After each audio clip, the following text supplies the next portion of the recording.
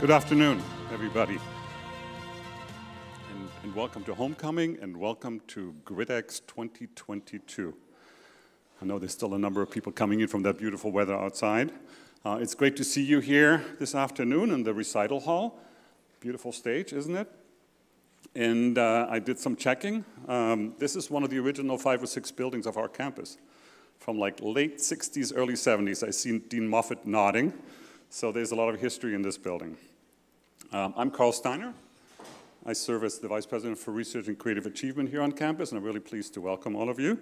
And in this position, I just have to do a quick shout out. I'm really pleased that early this year in February, our institution was designated by the Carnegie Foundation as a Research Category 1 institution. Come on.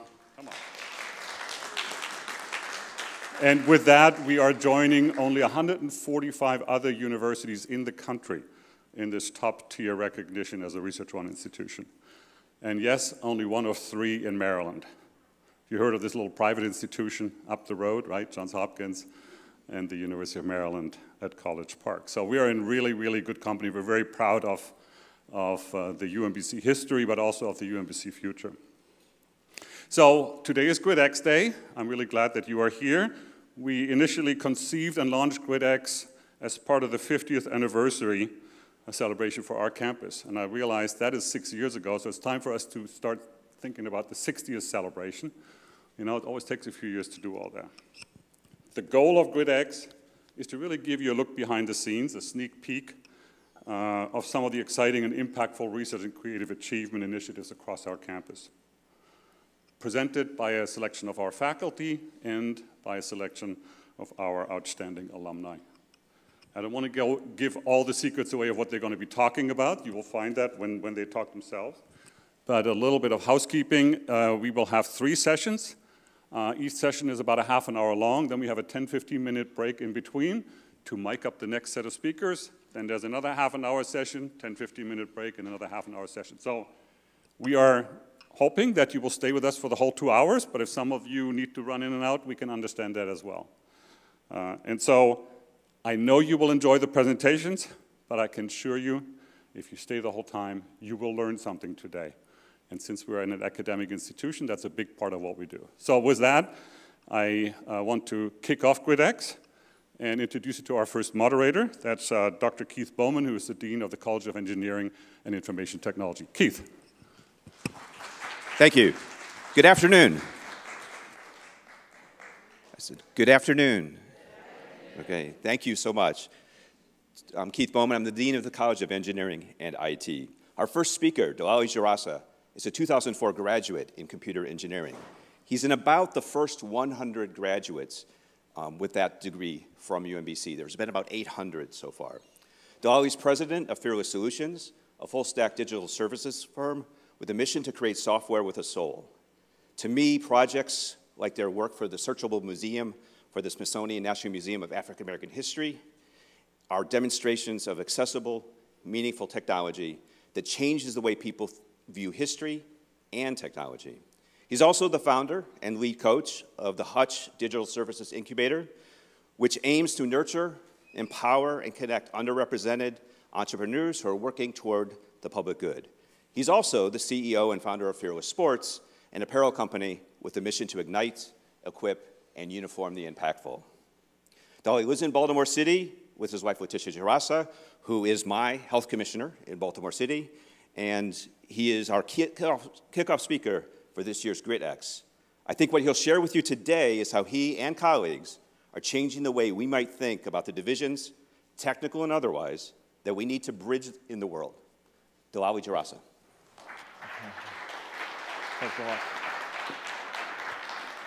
Thanks so much. Thanks so much for that warm introduction. When Carl asked me to speak, he said he was interested in completing the Jarasa trifecta. I'm the 3rd Jarasa to speak here. I wish we could say we saved the best for last, but my wife gets that distinction. So I'll come in number 2. Sorry, Kof. But I think about how we're connected. I think about everyone in this room and how we share the love for this institution of UMBC. But despite all these connections that we have, there's so much in this digital world that seeks to tear us apart. But I think we've got a different choice we're able to make. we're able to think about these experiences in a way to both drive education and to bring us together as people.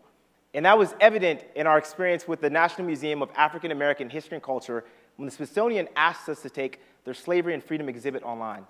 Now, you've got to understand the context of what was happening in this space. We're in the height of the global pandemic. It's 2020. There's no vaccine yet. Everyone is at home. Everyone's scared. Case counts are rising. Death tolls are rising. We're glued to our TV, not sure what's happening next. In the midst of that, we're watching TV, and we're witnessing an unarmed black man be murdered. George Floyd's death rocked the nation. Protests erupting everywhere. We're having conversations about social justice. We're having conversations about how African Americans have been treated today and in the past. It is that backdrop in which we are creating this experience. And so we knew in that moment we had to tell a very compelling story. We knew in that moment we had to do something that was world-class, that would speak to the moment in which we're in. Let's take a look at what we built.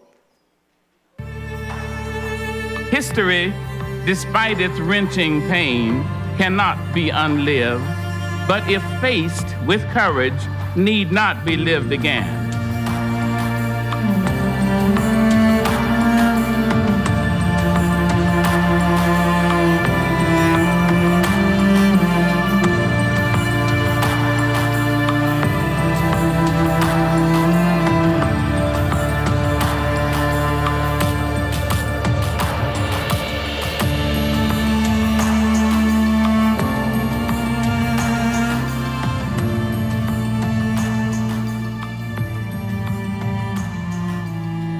How do we begin to think about experiences that bring us together? And really we came to three fundamental pillars of how we deliver this project. First, expanding access.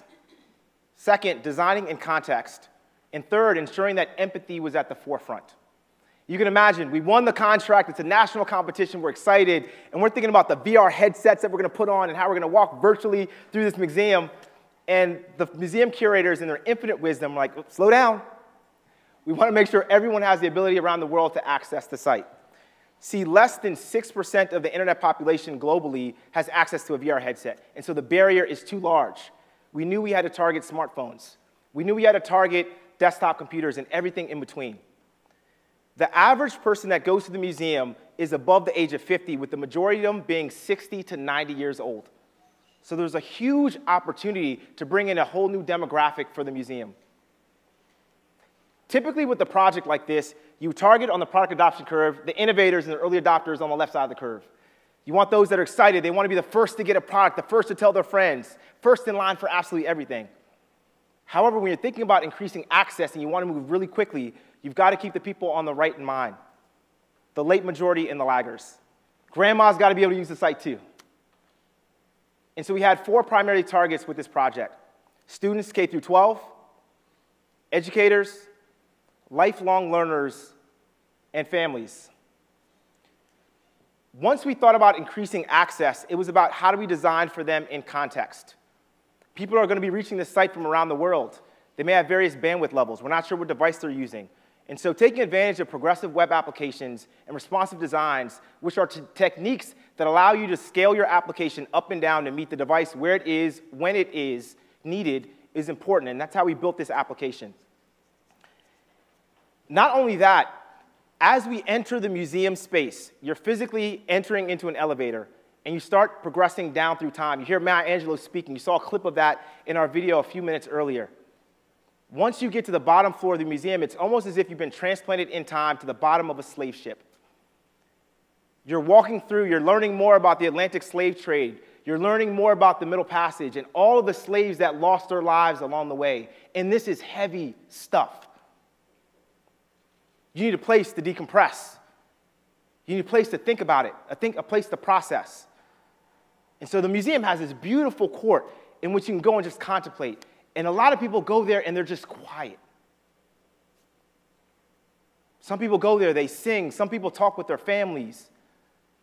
And so how do you go about recreating a space like this online? See, when you go to DC, you may have waited months to get your ticket. Perhaps you traveled there, you bought a plane ticket, you have a hotel room, you stand in line again outside to get in. Many people spend multiple days at the museum.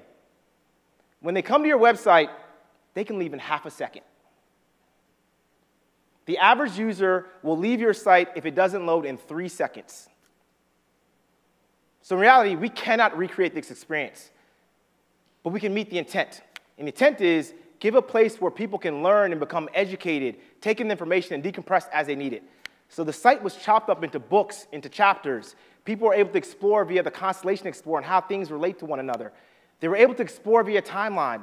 Take in a piece, reflect. Take in a piece, reflect. Through this Constellation Viewer, you're able to humanize people and really build empathy. As we see Harriet Tubman's shawl here. And as large as life as Harriet Tubman was, this is a reminder that she got cold. She put on her clothes just like everybody else. As she sung Negro spirituals, Go Down Moses, to signify to other slaves that want to join her on the journey, we see that how it relates to the Fisk Jubilee Singers that took that same genre and made it much more widely used. These spirituals that talk to two things simultaneously, the pain and the struggle of today while grasping onto the hope of tomorrow. And we built empathy for those that lived in this space. The Point of Pine Slave Cabin from South Carolina. We were able to explore this. When you go to the physical museum, there's a physical structure. You can't go inside. And so the things that we're able to take advantage of in the digital space that we cannot do in person. This 318 square foot space, think of it more like a pen, where you would keep your animals and your hogs because these slaves were property. And to know that 10 to 12 at a time were in this structure, if you can walk inside and span it and see what that felt like after a long day's work to be piled up on top of other people. And you start to understand this plight, you start to feel it and build empathy. So as we create these digital experiences, yes, keep empathy on the forefront. Understand the context and build for people where they are. And ensure that access is forefront in mind. When this site was released in November of 2021, we had gone from almost half the population visiting the museum, 50 and up, to 16 to 65, 10 to 20% in every major demographic across the world. 140 countries in the world within 6 months had access to this experience. That is 70% of the countries in the world. We were nominated for and were awardee of a Webby, one of the top 5 in its category, which is synonymous to an Oscar for the internet, so that's a pretty big deal. One of the top 5 sites in the world in its category. And so yes, we've got a choice to build experiences that bring us together. And our hope in the future is many of you will join us on this journey to help build software with the soul and help create a world where good software powers things that matter. Thank you.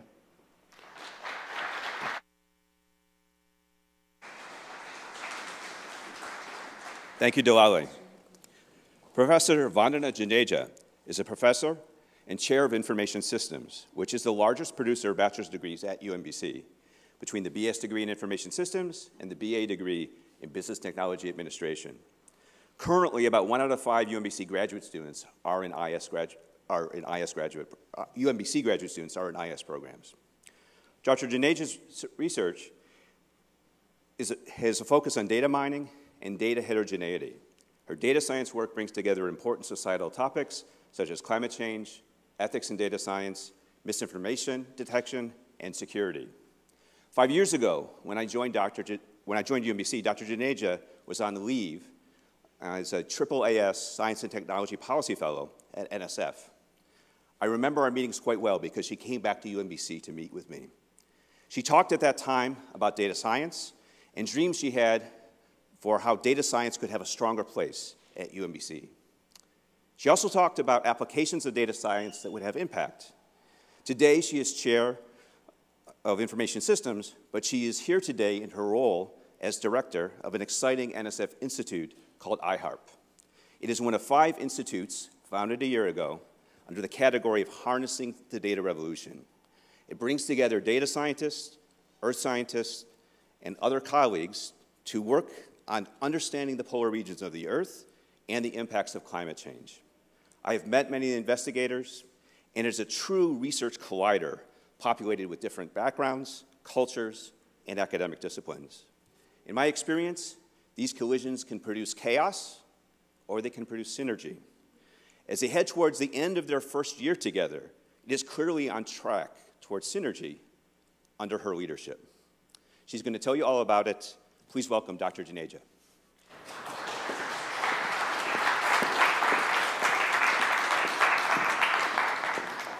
Good afternoon, everyone.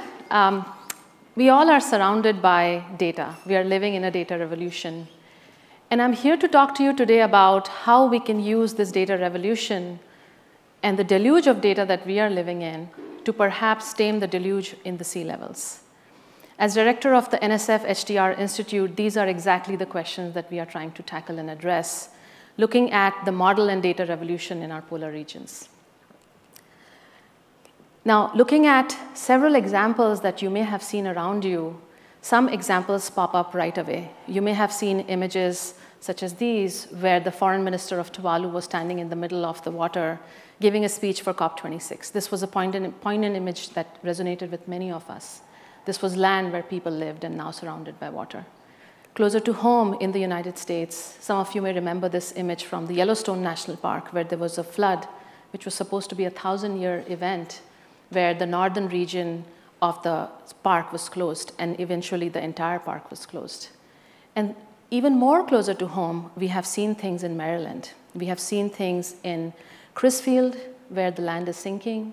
We have seen things in Ellicott City, where we have seen multiple 100-year, 1,000-year events. And these are not called 1,000-year events because they happen once in 1,000 years. There's a very, very low probability of happening, but they're happening more and more often.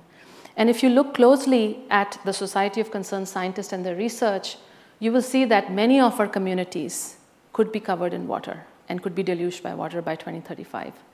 So looking at this, there's a deep concern that we all may share and understand. How do we address this climate change aspect? And I'm going to specifically talk about the sea level rise and how we are addressing that. If you look at the Arctic and Antarctic regions, which are covered by ice sheet and ice mass, majority of our freshwater resources are there, but they are melting. The glaciers are melting, there's ice shelves that are breaking off, they're going into the water. And as more and more of these events happen, the sea level rises. If you look at some of the predictions, they have a very wide range. The best estimate is 0.6 meters. But the range goes anywhere from 20 centimeters to 2 meters. That's a very big range for any policymaker to make a decision on what can we do to address these issues and how can we impact our communities, how can we shore up defenses in the communities. This is where our research comes in. Using data science and AI models, working very closely with polar scientists, can we harness the data to have better predictions? This is truly a place where data science and AI can have an impact. But as you can imagine, this is a very complex system as well. Lots of data, lots of heterogeneity. Let me tell you a little bit more about that. If you look at the ice sheets in any of the polar regions, Arctic or Antarctic, there is ice mass, which is the ice sheet. There is sea ice. There is ice in the middle of the ocean. Lots of different elements at play. If I just look at the ice sheet on the land mass, many things could be happening there. There could be the atmospheric factors affecting the sea mass or the ice mass. There could be melt on the surface, which gets into runoff and discharge into the water. And as those things happen, several different things start coming into play. Many complex dynamics start coming into play. How do these subcomponents and components interact with each other? And the reality is that there are many, many different scientists specializing in each of these areas, and we have to bring them all together. So it's not just an element of science bringing together the data, but also bringing together the data scientists and the polar scientists who are looking at these different parts. So clearly, there is a lot of opportunity for harnessing the data, but an opportunity of bringing people together as well from different domains. There's lots of multi-complex systems that we can bring together with data science and AI. So keeping this in mind, how do we understand these interaction components? And how do we, at the end of the day, have a better prediction and more certainty in predicting the sea level rise? As you can imagine, there are many challenges. There may be a lot of data. We all have a lot of data. But is that data adequate? Is it labeled well enough? Is it heterogeneous? How do we bring it all together? How do we make sense of it when we bring it together? Are there situations where we need domain experts to help us even understand the basic features, which is what we are seeing in reality? And then once we find the patterns and we find the results, how do we validate it with all of these different domain experts that may be involved, having conversations across these teams as well. So as you can imagine, there are different data sets, there are different architectures, the way the data is generated. And when we come into the models, there's also the question of how are we creating these models? How are we setting these parameters? Maybe we need to learn the parameters, right? So all of these things have to be brought into the fore to do the research. So we have a lot of tools in our toolbox, but we have to choose the right tool to hit the nail on the head. Do we have a big hammer or a small hammer? What do we pick for some of these things? That will depend on factors such as whether the data is small or very large. It will also depend on factors such as whether the data is uniform, well-defined, or is it heterogeneous. And then based on that, we can decide the types of models we can pick from data science and AI, whether it's a simple analysis or whether we use more involved deep learning methods. And we are using all of these. And I'm going to talk about a few examples in here as well. There's a key thing that we have to understand when we are looking at any geospatial phenomena. When we talk about the melting ice sheets or the ocean, there is space involved and there is time involved. And this is where the importance of space comes in. In this picture, you'll see the sensors that are placed in the equatorial Pacific region, buoys that are measuring sea surface temperature. And if I look at all of them together, I can say that there's this one anomalous point that looks out of place in terms of the sea surface temperature. But in reality, what may be happening is there could be a spatial phenomena there at place, which is actually, if you dig deeper into it, you will see that there may be oscillations that are happening because of which these anomalies are happening. So the importance of space is very critical. Where you live impacts your health, for example. The same way where you are in the water, where you are in the ocean, where you are on the ice mass impacts how you study that land.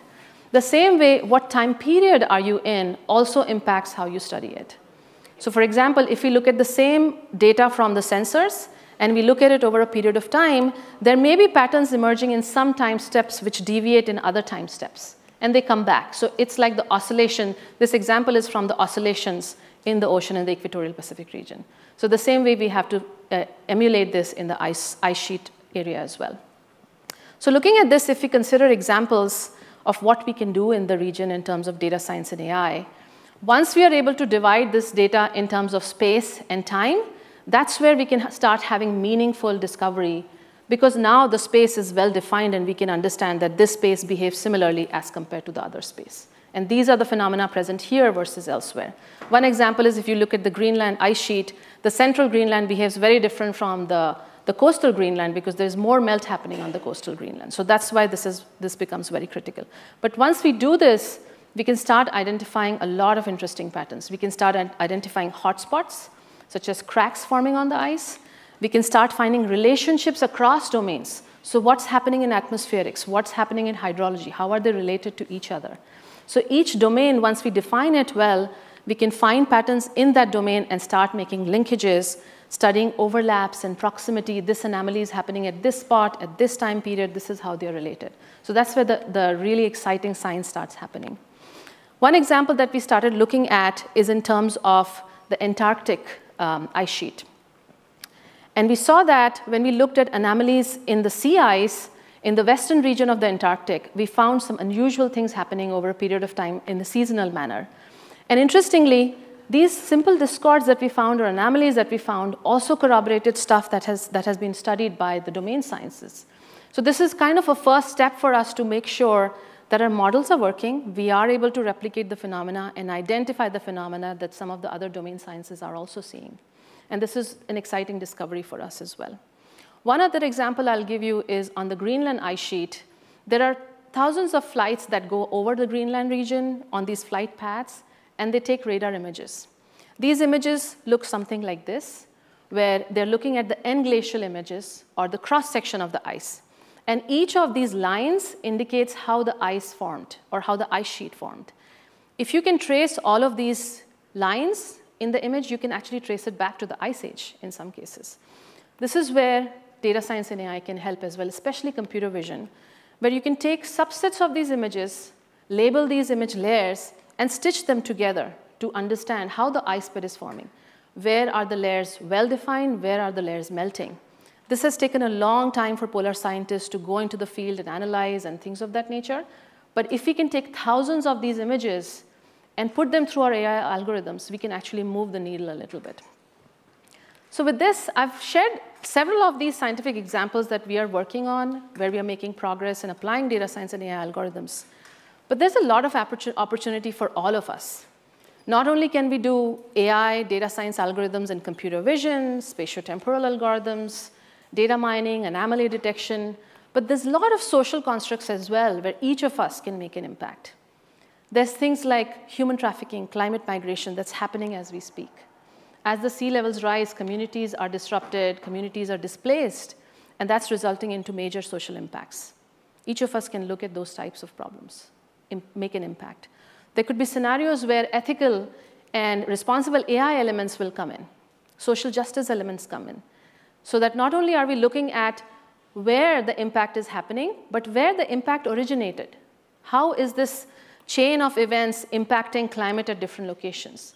Where is the use and where is the impact? How do we connect those dots in terms of social justice elements? So there's lots of different scenarios that you can look at. And then, of course, there's this element of mis and disinformation. Anytime you talk about climate change, there are situations where there will be believers and non-believers, and there'll be discussions on different science elements you find, especially as we have some uncertainty in the predictions that we are making. How do we validate the information that we are consuming and we are putting out as well? So information, misinformation, disinformation is, again, on all of us. How do we validate information as we become consumers of this information as well? And that is what will drive the research and education in this area, in my opinion. So with that, I want to thank you for listening, and I welcome you to visit iHarp and join us in moving the needle. Thank you so much. Thank you, Professor Juneja. Professor Airi Yoshioka was born in Japan and came to the US at the age of 12. She studied violin at the San Francisco Conservatory of Music before going on to get a BA in English from Yale. But ultimately, she received a Doctor of Music Arts from Juilliard. She's the founding member of the Duo Dea Luna, Damocles Trio, and Voyager Ensemble, and has performed and recorded with the members of the Emerson, Brentano, and Arditi quartets. A long time ago, I occasionally ventured into playing classical music on radio shows that I had in Cleveland and Ann Arbor. And I also subbed for radio shows focused on classical music. I had a bias towards Latin American composers from several years learning to play classical guitar. I spent a good deal of the last week listening to Dr. Yoshioka's 2015 album, Sueños Místicos, with John Novacek. It features music by Latin American composers. It made this homecoming week of this mostly spectacular weather that much more special that my GridX assignment introduced me to her music. The most compelling quote I have read on that album is that her playing constitutes beautiful lyricism with an unfailingly lovely tone, incisive rhythmic security, and a sense of joy in meeting the technical challenges. Even better than that review, I'm honored to introduce to GridX Dr. Yoshioka and her violin.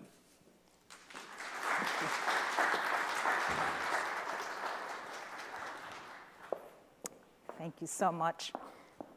Good afternoon. Good afternoon. One of the perks of being a musician is that we get to travel around the world. So here I am in the Gobi Desert at the foothills of a sand dune, and my audience are the nomadic people of Mongolia and the horses that brought them in equal numbers. As musicians, we get to travel physically, but we also get to travel in our imaginative world. As a child, I moved back and forth between Japan and the United States, and I was always fascinated with how my cultural heritage played a role in who I am and how that might inform me as a musician. Being an interpreter of both traditional and contemporary repertoire, my main aim after I learned the bulk of the notes and what's on the page is to get inside of the composer's life and mind and heart. What was the composer experiencing when they wrote the work? What were their emotional state? What was going on historically? Those are all the questions I ask myself. And for the purposes of this presentation, how does the cultural background of the composer manifest themselves in their music? This has been a central path of my research for a number of years.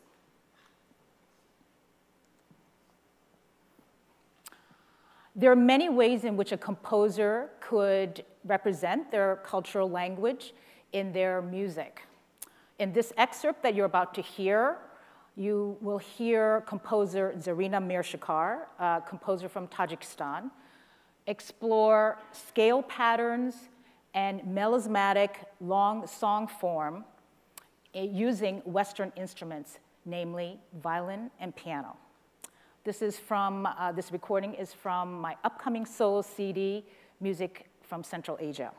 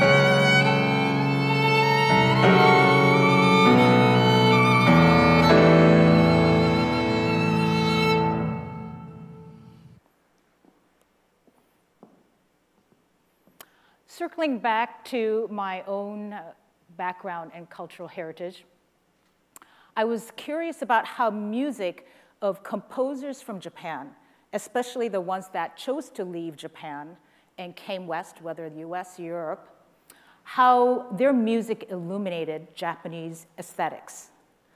They can appear in many different forms. It can be in the usage of the instruments, for example, employing koto, Japanese zither, or shakuhachi, the Japanese bamboo flute, or using compositional techniques of Japanese court music.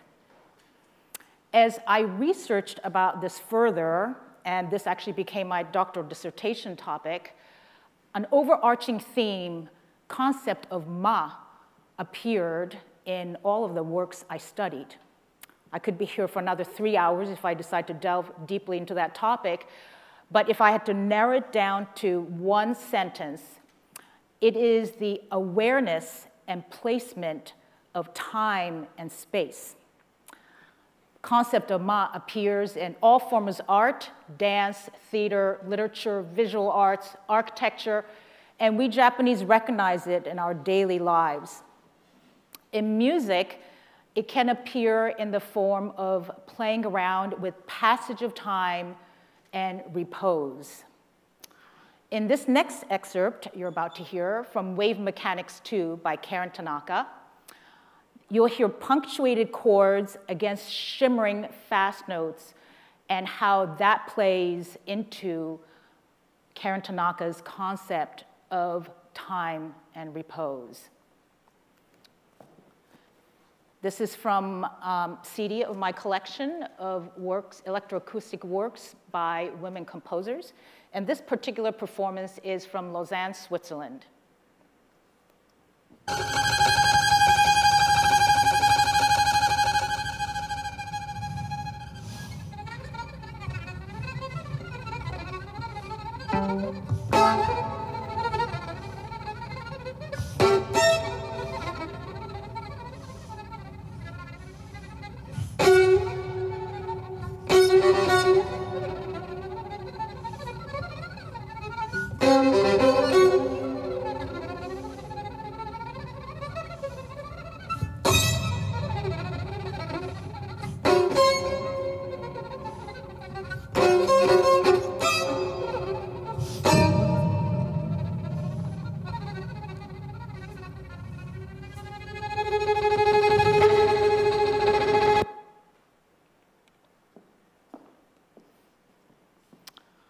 We're now moving on to Argentina.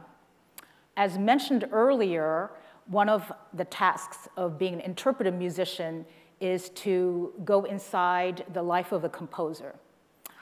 In this next work, I imagine myself sitting in the living room of composer Pablo Ortiz. Pablo writes,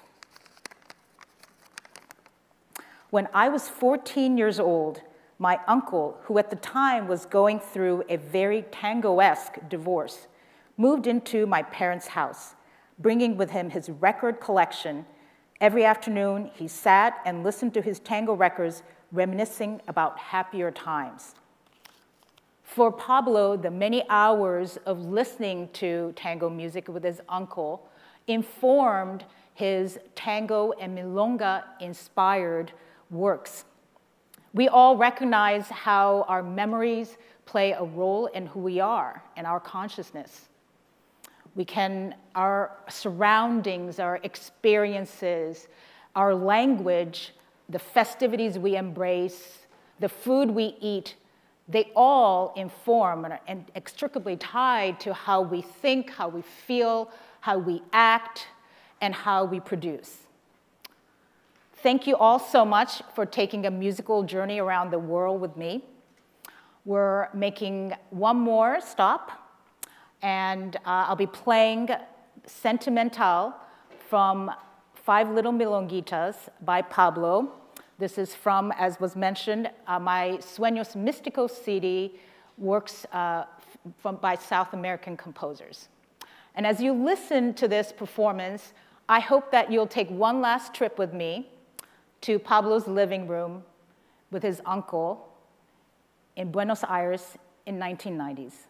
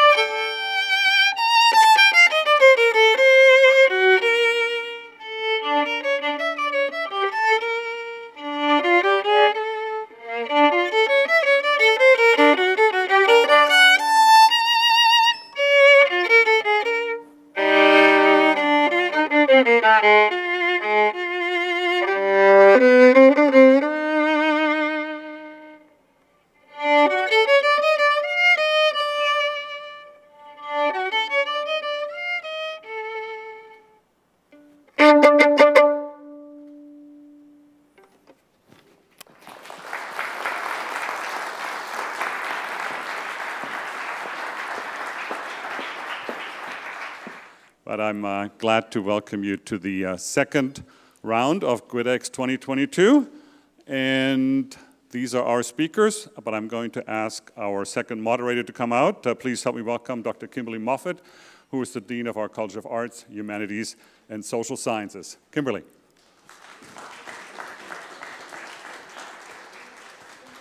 You're up. This is what happens when you ask a talker to introduce people. I'm sorry, I was still talking. I'll give it to you in a second. Okay. Welcome. I have the pleasure of first introducing Dr. Alicia Lynn Wilson, Esquire, who is an alum, but also a graduate of the College of Arts, Humanities, and Social Sciences and Political Science. She is currently the Vice President of Economic Development for Johns Hopkins University and Associate Professor in the Hopkins Bloomberg School for Public Health and the Hopkins Carey Business School here in Baltimore. At Hopkins, Alicia leads a core cross-institutional team focused on developing and implementing Hopkins institution-wide strategies and initiatives as an anchor institution in and around its campuses both within the United States and abroad.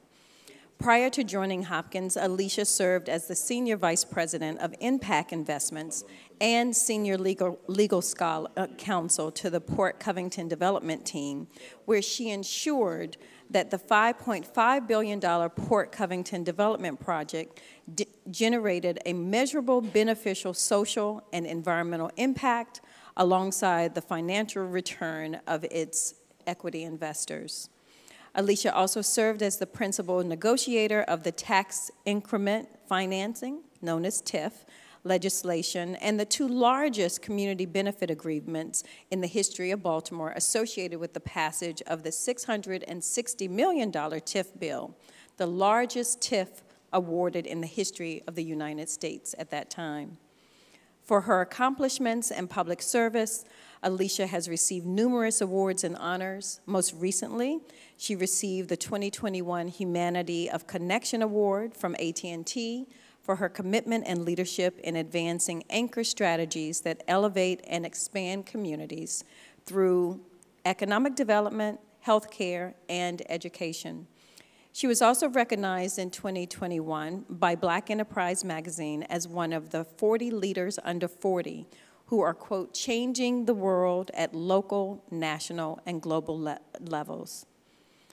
Alicia is a proud graduate here at UMBC, as well as the University of Maryland Francis Key Carey School of Law.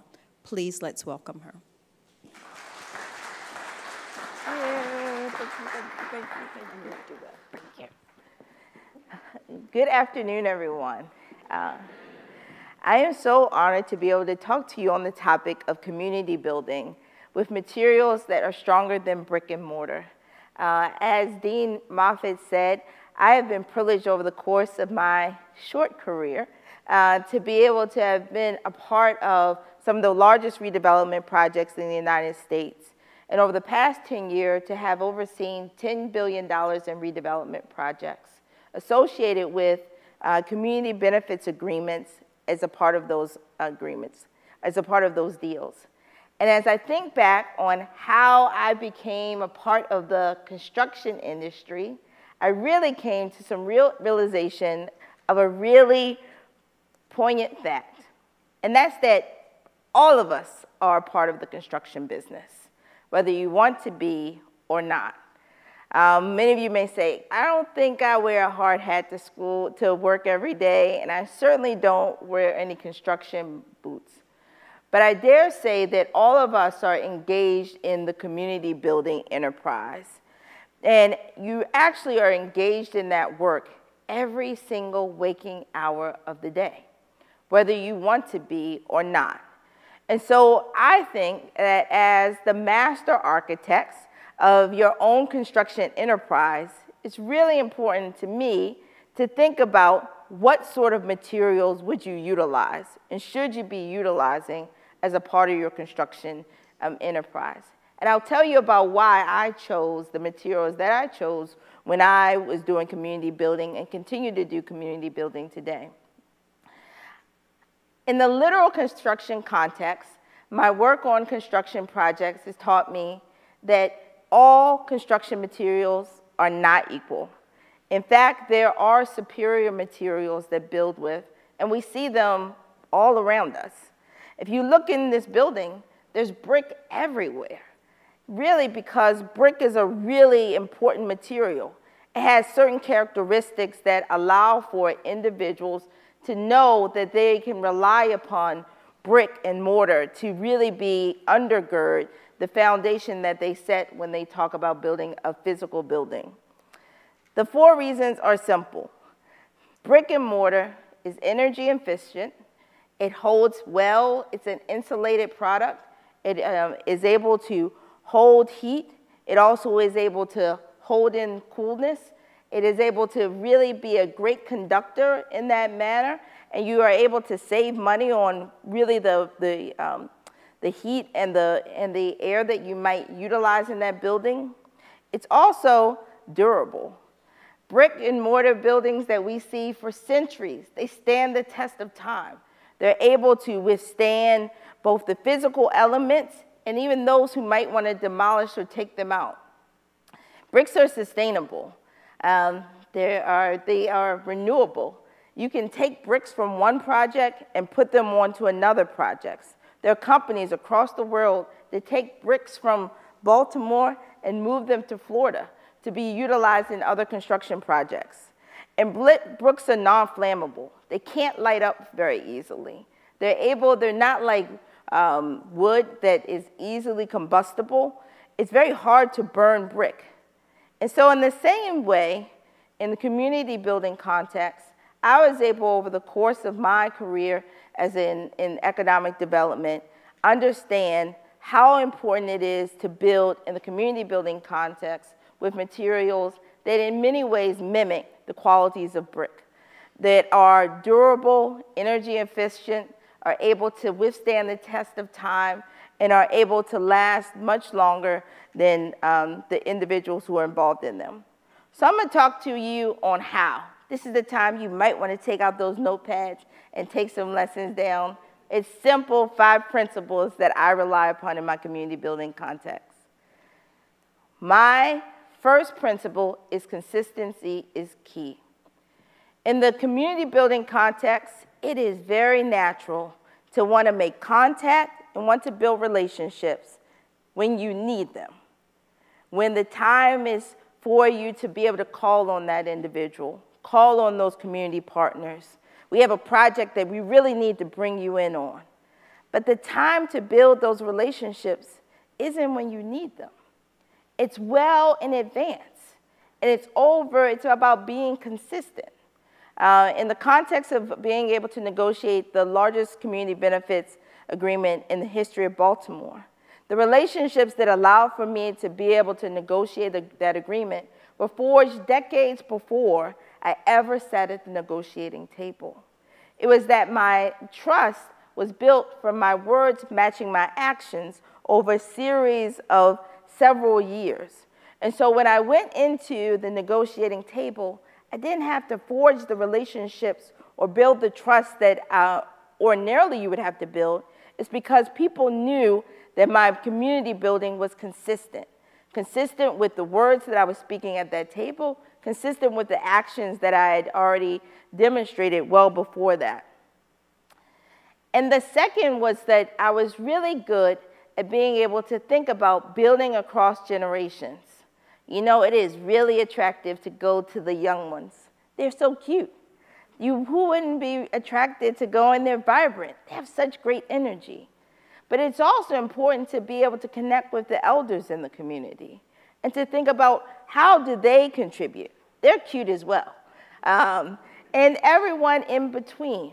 Really not being discriminating about thinking about where does the power come from or where does influence come from, because it can come from anywhere. And the reality is that everyone is connected, whether you can see those lines or not, and they talk to one another. And going back to the consistency is key. If you connect across generations, you actually engage in what I call the multiplier effect of impact, where your community connections with one generation are literally passed down to other generations because of your deep and your authentic relationships. The next is to associate with those who deliver. In the community building context, let me tell you, everyone is a community organizer and everyone is an influencer. But there are a few people who deliver on that. And so as you think about how do you build within community, it's important to not be attracted to those who are self-anointed leaders, those who people tell you that's the person you must get to know because they're the person that has the phone number of the politician or the influencer. It's the people who can deliver on what they say. It's the people who are able to then take the words that they say at the table and actually deliver results. Be attracted to those people and align yourself with those people, and I promise you'll be able to build the community. The fourth principle really one that I'm going to stay in for a second. It's that a single transaction does not equate to a relationship. As we think about the first point that I talked about, consistency is key. This also goes into the single transaction not being a relationship. As you think about community building, you can engage in a number of seemingly unassociated transactions with people. But the reality is you have to see the line between how do I dig deep and understand what motivates people, what's inspiring them, what's keeping them at the table that is beyond the dollars and cents, beyond their job title. And that takes digging deep in the relationship. When I negotiated the largest TIF in United States history, I spent a great deal of time, as you probably can imagine, eating with the individuals in the community, going to their community events, meeting with them in their homes, and not talking about the topic that was of most interest to me, but actually engaging with them about the topic that was most interest to them. It was their families, it was their children, it was their hopes and dreams. It was the things that kept them up at night. And we spent more time talking about those things because what I knew is that the transaction that we were engaging in would come and go. There would come a point when we would all sign on the dotted line. And for you all, as you engage in community building, and there are many times when you get to sign on the dotted line. But that's not where the work ends. It's actually where the work begins. And so as we think about how we are able to have an impact that goes far beyond the actual single transaction, it's only going to occur if you have a relationship. And so while there are many things that may pull on your time, many things that may pull on your interests, I will tell you the time you dedicate to going deep in relationship will pay huge dividends and will allow for you to actually have the community building that you so desire. And principle 5 is to give before you receive. In many contexts, it is very easy to be a taker. I often say, in a world full of takers, the givers always win. When you think about community building, there are many instances when you are in a position of authority or power to really be able to exert that power to take. It is in those instances where you have to think about how can I give before I ever will need to receive? And that means that you have to really know the individuals that you're meeting with. You have to dig deep. That's why you have to be able to engage in a really deep connection with them to figure out what keeps them up at night. What is it that's motivating their heart? What is it that you can do to fulfill their dreams? And as you do that, you will be fulfilling your own dreams as you think about how you are being a part of their community. I know I said that brick and mortar, there are principles that are stronger than brick and mortar.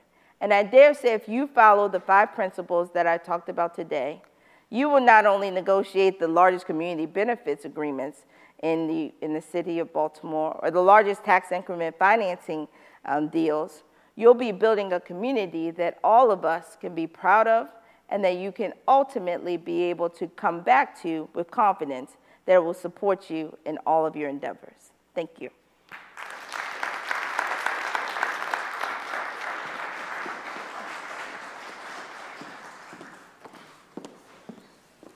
Thank you. Our next speaker is Dr. Minzong Qiang. She is a chemical biophysicist and an associate professor in the Department of Chemistry and Biochemistry here at UMBC. Dr. Qiang's research contributes to seek cures of irregulated metabolism in living systems, to understand how metabolic activities are altered by cellular environments or small molecules. Her work visualizes and analyzes multi-dimensional dynamics of metabolic networks in living cells and tissues. Currently, her lab is studying 4D networks between glucose metabolism and mitochondria by using various biophysical and biochemical tools. Dr. Qiang received her master's from Ewha Women's University in South Korea and her PhD from Penn State University. Her postdoctoral work with Professor Stephen Chu and Exo Brunger was performed at Stanford University and at the University of California, Berkeley. And then she joined UMBC in 2012. She has been awarded grants by NIH and BD2K Initiative Innovation Lab for her research here at UMBC. Let's welcome her.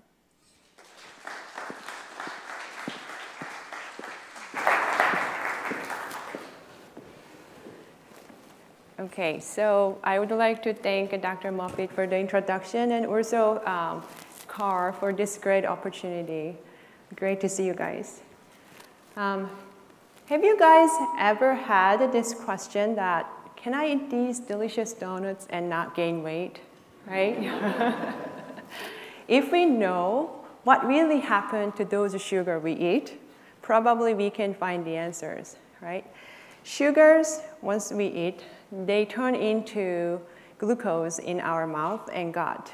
And then cells uptake those glucose to process through the glucose metabolism to produce various essential molecules for us to survive. Not surprisingly, glucose metabolism is directly linked to many diseases such as cancer, dementia, heart disease, aging, not to mention diabetes and obesity. But today, most of what we know about the glucose metabolism is from the studies with enzymes in the test tubes, instead enzymes in cells. While we've learned a lot from the previous research, but how the glucose metabolism really works in the living cells has remained mysterious. So today, I am here to tell you that my research at UMBC has discovered these mysterious mechanisms with our collaborators. This is the map showing networks of the metabolic pathways. There are more than 3,400 enzymes involved in this. Every single enzyme performs very specific chemical reactions. And in many cases, series of the enzyme reactions are required to get their job done. And one of them is the glucose metabolism, as shown in the red box. If we look at it more closely, glucose metabolism has two pathways. One is the glycolysis that produces pyruvate from glucose, gluconeogenesis that forms glucose from the pyruvate. In glycolysis, there are 10 enzymes, and then they perform the series of the enzyme reactions. Then let's think about how these enzymes take place. I mean, how this glycolysis takes place in the cells. All 10 enzymes exist in the cytoplasm. And it makes sense for them to organize to perform the series of the enzyme reactions like this. However, enzymes don't know how to line up, right? So in the cytoplasm, they randomly distributed. The more problem is that the cytoplasm is really crowded. Numerous biomolecules are packed in the space. So for them to efficiently communicate each other is not possible. The series of the reaction is going to be very difficult. But somehow, cells manage to have a very efficient and well-regulated glycolysis. Right? So that was the question that scientists had puzzled so long. How this glycolysis and gluconeogenesis can happen efficiently and well-regulated way, right? So to find the answers, we monitored those enzymes in the living cells using fluorescence microscope. And these are the cells, how they look like under the fluorescence microscope. Green area shows the cytoplasm. And inside the green area, as you can see, very bright yellow spots there. Those yellow spots are the compartments that are composed of multiple enzymes for glycolysis and gluconeogenesis. These compartments are not bound with the membrane, not like the nucleus or the mitochondria. And then the concentration of the enzymes in the compartments is really high. They go up to 20 times compared to their concentration outside of the compartments. Because of the high concentration of the enzyme, the communication between enzymes are much easier, and then so that they can perform the series of the chemical reactions. So basically, these compartments are the society of enzymes for the glucose metabolism, right? But then cells are three-dimensional entities, and they keep responding to the foods that we eat and stresses that we encounter. So to study them better, we built this unconventional microscope in my lab. This microscope can visualize very small features inside the living cells in 4 dimensions. So when we put our cells under this microscope, they look like this. These green little features are glucosome. A shows a whole cell. B, C, D shows the 3-dimensional zoomed-in image of those rectangles inside the A image. When glucosomes are small, submicron scale, they are sphere, as shown in D. When they are large, they are micron scale, then they have various shapes, and they constantly change, like as shown in B and C. If we look at them in 4D, sometimes we can see that they collide each other and merge to form a larger glucosomes. And then these green arrows are pointing at the merging events. And the glucosomes rapidly respond to the changes of the cellular environments. So for example, if we apply high salt concentration in their media, then while cell volumes decrease, the glucosome formation is promoted so that their amount is increased. Then the next question that we had, how these glucosomes are going to communicate with the other metabolic pathways. So we specifically studied the communication with the mitochondria and glucosome. So the final product of the glycolysis is pyruvate. That is the fuel for the mitochondria. And as you know, the mitochondria is the powerhouse of the cell. So their communication controls the cell's life. So we visualized glucosome and the mitochondria simultaneously in the living cells. Green shows glucosome, red are the mitochondria. As you can see visibly, glucosomes are nearby mitochondria. With our specialized microscope, we can quantitatively measure their 3D distances between glucosomes and mitochondria. In this graph, the highest population of glucosome touches mitochondria. If we look at them in 4D, although they are really dynamic, their contact between glucosome and mitochondria are maintained.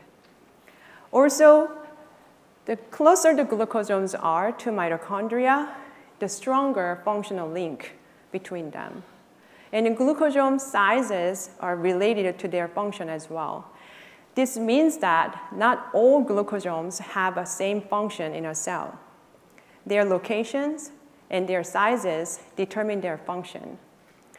And glucose metabolism not only networked with the mitochondria, it has networked with many other metabolic pathways. So maybe at a different location with the different sizes, these glucosomes may network with the other metabolic pathway as well, like this. So I believe understanding these networks, how these networks are regulated in 4D, holds a key to find new strategies for developing drugs of many metabolic diseases. And finally, in the future, I believe that we can eat these delicious donuts, as many as we want, without worrying to getting diabetes and obesity. Thank you.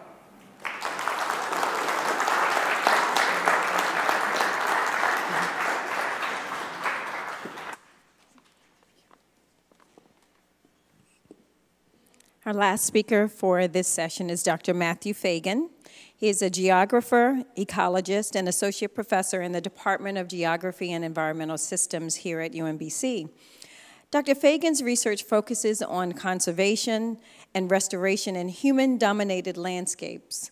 To understand how forests and crop fields are changing over time, his work integrates ecological field data with the analysis of satellite imagery. Presently, his lab is studying forest degradation and restoration in Maryland, Central America, Peru, and India. He collaborates with a variety of conservation partners, including the World Resources Institute, the McGraw Recovery Network, and Conservation International. Dr. Fagan received his master's from Dartmouth College and his PhD from Columbia University. His dissertation work evaluated forest conservation efforts outside protected areas in northern Costa Rica. Before joining the UMBC faculty in 2016, he completed a NASA postdoctoral program fellowship at the Goddard Space Flight Center. Matthew is the author of more than 30 scientific papers and is currently working on monitoring the global expansion of tree crops using machine learning. Let's welcome him.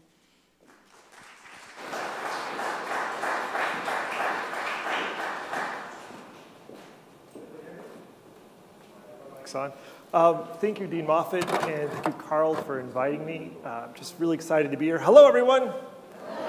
I'm here today to tell you about something that you may have guessed from the introduction that is near and dear to my heart: forest restoration and reforestation.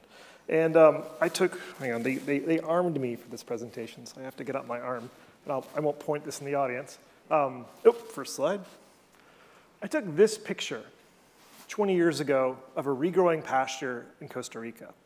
And to me, it says something that is inspiring. I think we all admire the ability of nature to recover given time. But sometimes nature needs a bit of a jump start, and that's where tree planting comes in. Now, tree planting is having something of a moment.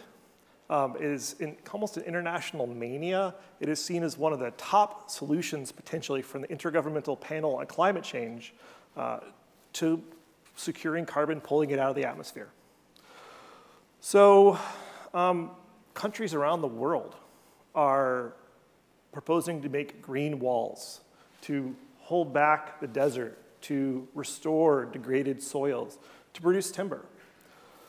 But the reality is a bit less photoshopped. You may notice these are the exact same photo. They're both on the internet. You can see, if you look in this photo, that most of the trees that were planted were dead. The only ones that have survived are along the roads, and they're dwarfed or stunted. And these trees are planted in an ecosystem where they never belonged. It's super dry there, as you might expect, given the desert in the background. So today I want to talk to you about how tree planting is not a wonder drug. It does have side effects, and to tell you about some of those issues and how we can do better. So as a geographer, I love the idea that maps can change the world. In this case, it actually happened, believe me or not. So the net message of these two maps here, which was published in 2011, one in 2019, is that we have between 1 billion and 2 billion hectares of potential land to be planted. All the areas in green behind me are areas that could be planted to restore forests. It's vast areas of the earth. Think of like 3 Indias put together for 1 billion. So these maps got people excited.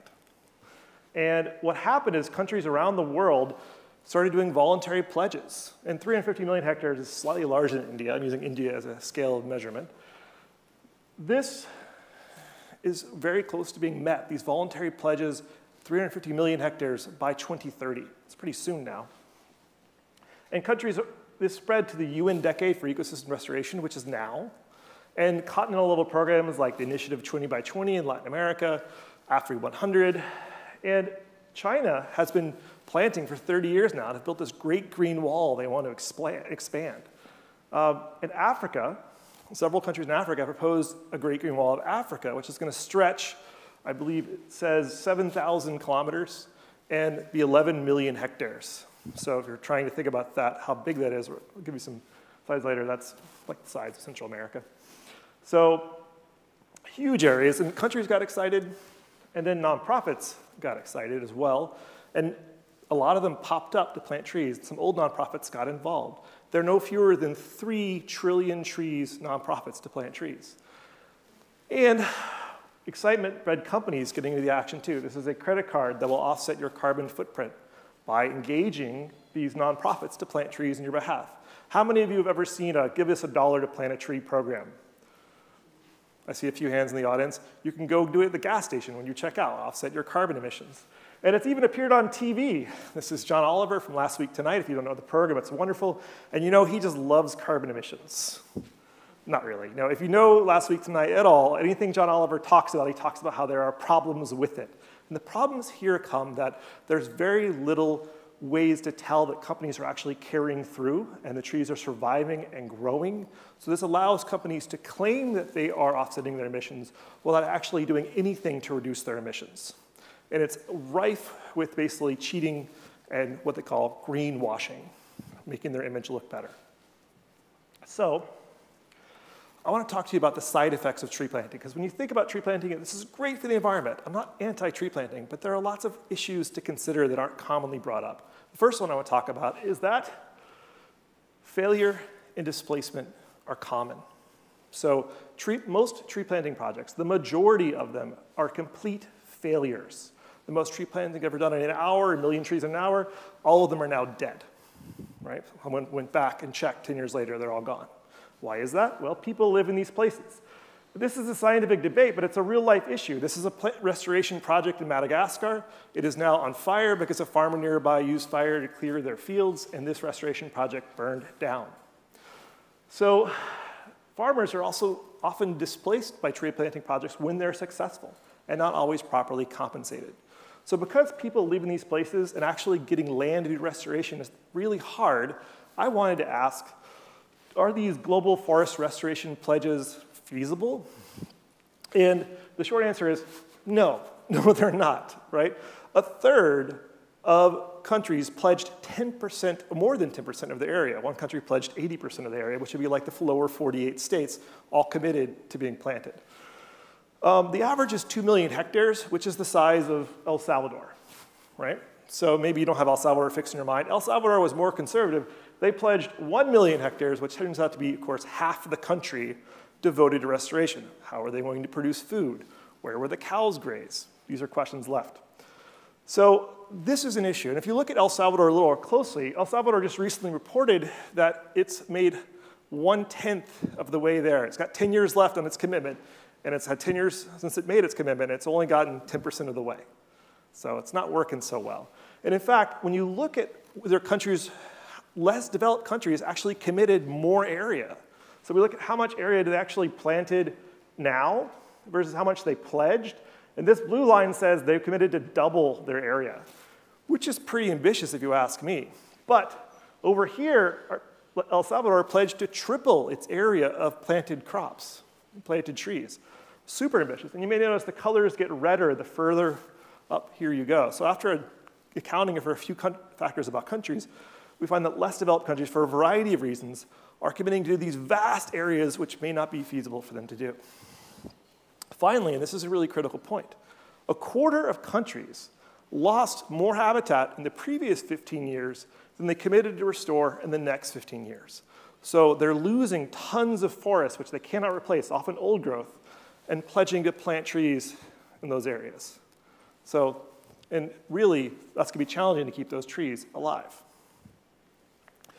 Another side effect of tree planting that seems counterintuitive is it often causes habitat destruction, particularly in dry areas. Now, this is often called the tyranny of trees and grassy biomes. It's a cultural bias. We often look at grassy or sparsely treed areas and think, ooh, that area is degraded and really messed up by people.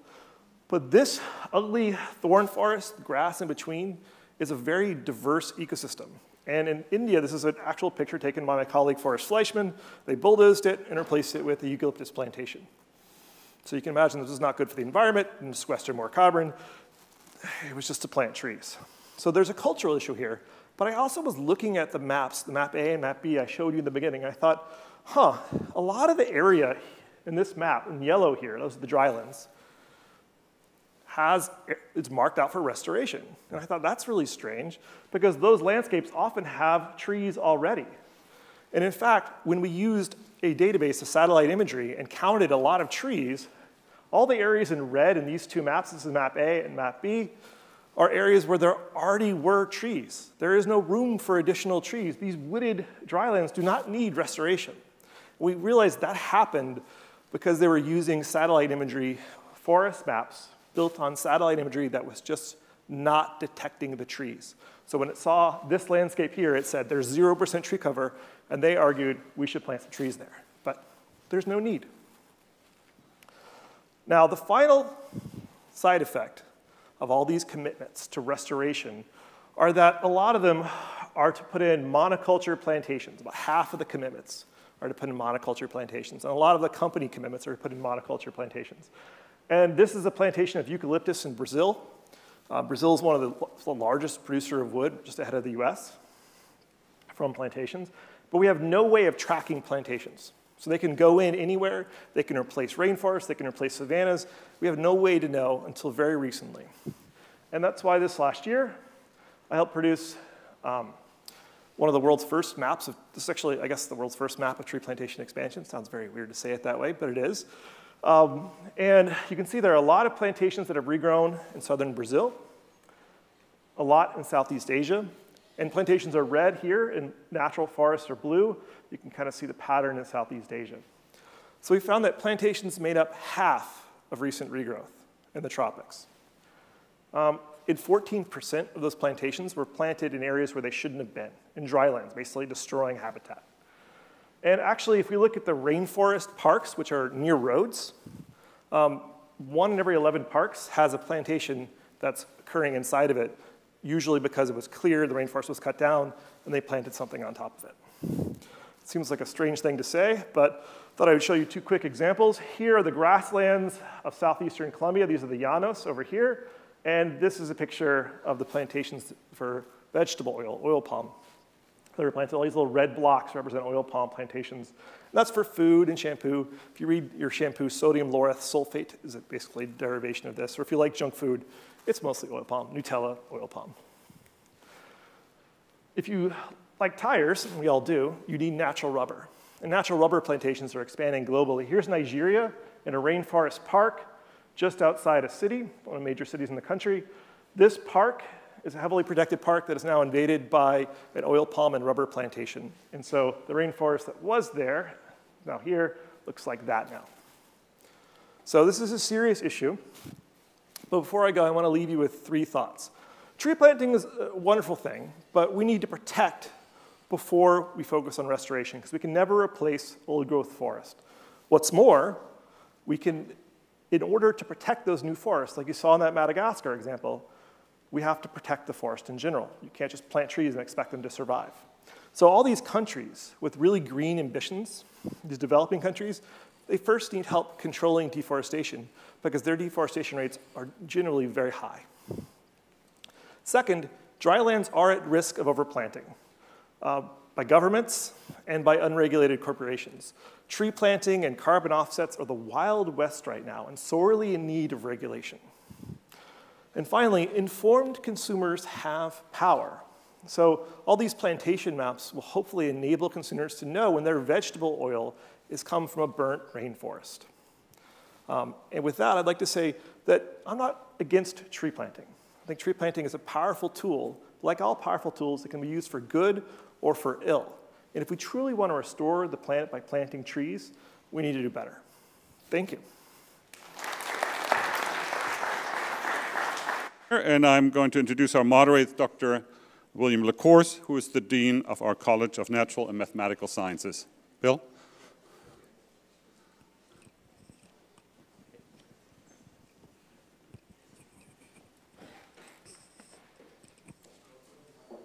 You have any mic here? There we go. I love the way the lights work. I can't see any of you. First thing I do is take just a few seconds here to thank Carl for all the effort he puts into putting GridX on. He'll start thinking about next year tomorrow, or maybe even after this, as he goes forward, and he puts a lot of time and effort, and it always is a great show. So thank you, Carl. I have the pleasure this afternoon to introduce Dr. Caitlin Sattler, who is an investigator and chief of the section on immunoengineering at the National Institutes of Biomedical Imaging and Bioengineering at the NIH. Thought I'd simplify that and keep a few nationals and institutes out of it. Dr. Sattler completed her undergraduate degree in biological sciences at UMBC, then studied the role of T cells in biomaterial-mediated muscle regeneration at Johns Hopkins University School of Medicine for her PhD, followed by a postdoctoral fellowship at the Massachusetts Institute of Technology. Dr. Sattler is the recipient of quite a few awards, including a TED Fellowship, was listed on the 2019 Forbes 30 and Under 30 list in science, and in the 2021 MIT Technology Review of 35 Innovators Under 35 list. She also received the NIH Director's Award for mentorship and for her work on COVID-19, wherein she led a team to detect 17 million undiagnosed SARS-CoV-2 infections after the first wave of the pandemic in the U.S. In 2022, she was named a World Economic Forum Young Global Leader and was awarded an honorary Doctor of Science degree from UMBC. She continues her research on immunoengineering at the NIH, working on the next generation of therapeutics for traumatic injury and medical device implementation. Today, she'll be presenting on the many phases of immune cells, building back tissues after trauma. And although she can't be with us in person today due to some prior commitments, she did come here earlier and was on the stage, and she filmed or taped the GridX for all of us to see. So I'll leave her film to go. Our immune system is immensely powerful. It runs throughout our entire body. It touches every single organ within us. And it's important every minute of every day of our lives, from simple things like grabbing the handle on the metro on your way to work, to pushing the button in an elevator to get up to your floor, to get to your office, after you've sat down in your chair, when you start typing your emails and touching your keyboard. Even just sitting and breathing, our immune cells are working to fight off bacteria and viruses, preventing infections from happening and preventing damage to occur to our bodies. Even alone, our immune cells patrol our bodies for cancer, pulling out different cells that might become cancerous or are headed that way and prevent tumors from forming. And that's just when everything's working properly. When things don't work well, our immune system can stop functioning. It can let those bacteria pass. We can have things like immunodeficiency, but we can also have things the other way, and our immune cells can act too strongly and start to damage our own tissues. When we first learn about immunology in our lecture halls as we're sitting with our textbooks, we're taught in the context of infections, viruses, bacteria, fungi, but our immune cells play a really important role and are beyond just our body's defenders. They actually act in things like wound healing, and not just preventing those infections, but healing that tissue, laying down new skin to help heal back what had been damaged. So one question that I've been having for a very long time is that how our body knows not to attack itself during an injury. Your skin is not supposed to be cut open, so how does our body know to heal that back and not accidentally damage itself? Before we are born, our immune cells are trained to recognize our own cells and tissues through a phenomenon known as self-tolerance. Our immune cells are tolerant of our own cells and tissues. And we know that there are different mechanisms by which this keeps itself up into adulthood to make sure that our bodies stay and are working in concert with our immune system. However, there are rare cases in which this self-tolerance breaks. And this can happen due to excessive inflammation from viruses and bacteria. It can also happen due to mutations in our genetics. This leads to that overactivation of the immune system and having cells start to act against our own bodies in a phenomenon known as autoimmunity. And this can damage skin, it can damage nerve, it can damage muscle, it can even lead to death. So why, in an injury where we have dirt, we have bacteria, we have viruses, we have damaged tissue, we have all of this inflammation, why does our body not start to attack itself? Imagine a motorcycle rider out for a ride, hits some loose gravel on the road, falls over and slides. The rider now has an abrasion and a laceration. They survive, but they've got an injury.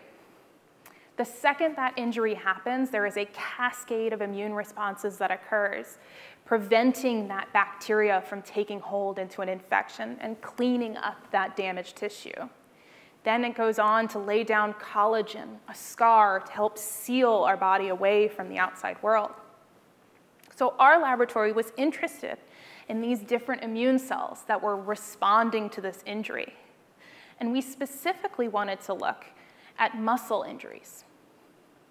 So when we looked in the laboratory, we found a wide variety of different immune cells responding to an injury, and they all had different roles. But one really stood out to us, and it's called the dendritic cell. Now, why exactly were we interested in these dendritic cells? Importantly, they maintain huge communication with adaptive immune cells. Adaptive immune cells, our T cells and our B cells, form long-lasting immunity, and they also help mediate that self-tolerance. So if we can figure this communication out during an injury, we might start to have targets for therapeutics to help promote wound healing.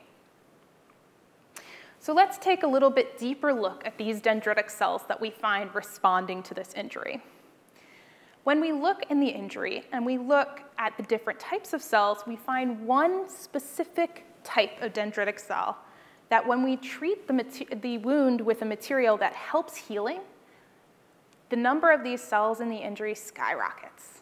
However, if we instead treat that injury with a material that causes inflammation and scarring, these cells are nearly wiped out from that injury site. We're not the first people to have described this specific type of dendritic cell. It's been reported previously by researchers that have been looking at cancer. But as far as we are aware, we are the first people to have found it in an injury. Now, why should we care about what happens in cancer? So in cancer, our immune cells are what are called self-reactive. So they're reacting to our own cells and our own proteins, ones that have become malignant, ones that have become cancerous. So what we wanted to know was whether or not these dendritic cells were responding to our cells in injury, but in a way that caused our immune system to calm down and not attack our damaged tissue. So what we decided to look at was the communication between these dendritic cells and an adaptive immune cell called the T cell.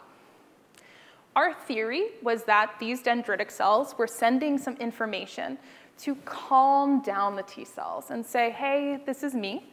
Please do not attack. So we looked at what would happen if we didn't have this specific type of dendritic cell present. And what we found was we took the brakes off. The T cells kind of freaked out a little bit, and they activated a whole lot. We saw this in the muscle. We also saw it flowing throughout the blood.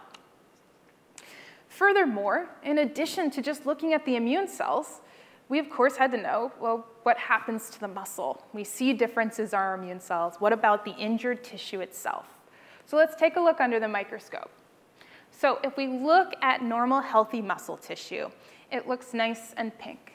And then if we look at an injury where we don't have any dendritic cells present, we can see that injury site, but instead of muscle coming back, we wind up seeing fat in the place of muscle.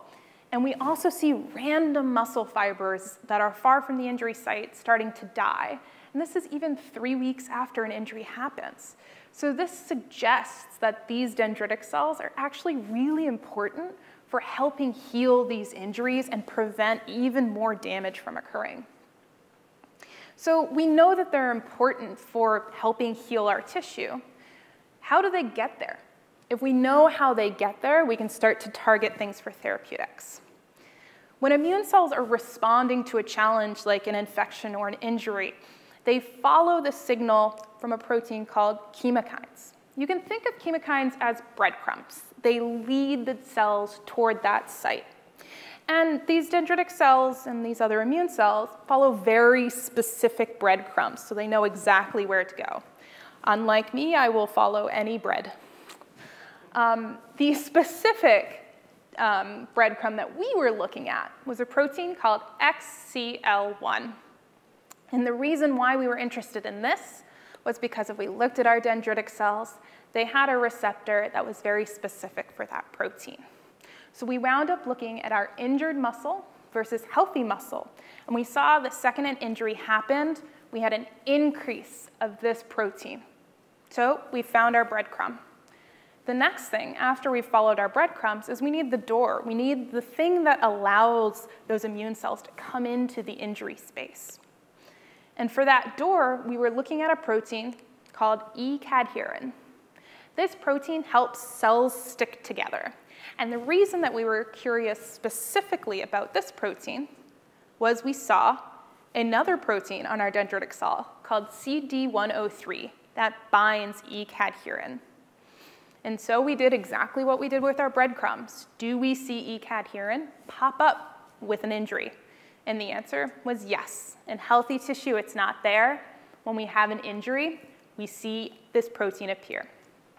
So we have our breadcrumbs, and we have our door. Now, what do we do next? Now that we know how these cells are coming in, our laboratory is working on developing new methods to help modulate the immune response to injury and implantation of medical devices. Our goals are to work with the immune system in a synergistic way to help promote healing of our broken bones and tissues and creating new therapeutics to help us heal our injuries. Thank you.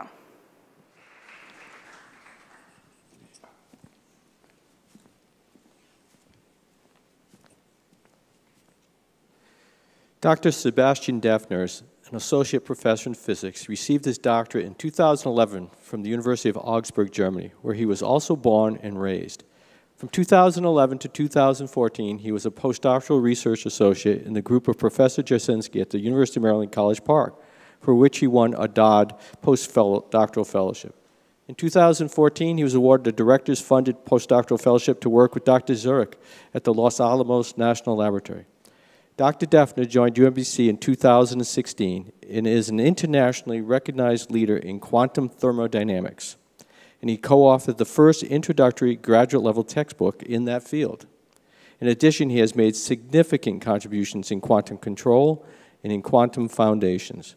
He has authored about 100 publications with over 5,100 citations. His work has been recognized by UMBC by awarding him the 2022 CNMS Early Career Faculty Excellence Award. His talk will be entitled, "The Quantum Universe is Weird, but Our World is Not. Schrodinger's cat is dead, right?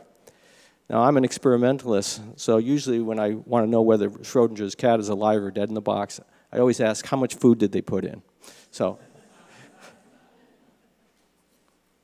it's all yours. Thanks, Bill. Thank you for the very, very kind introduction.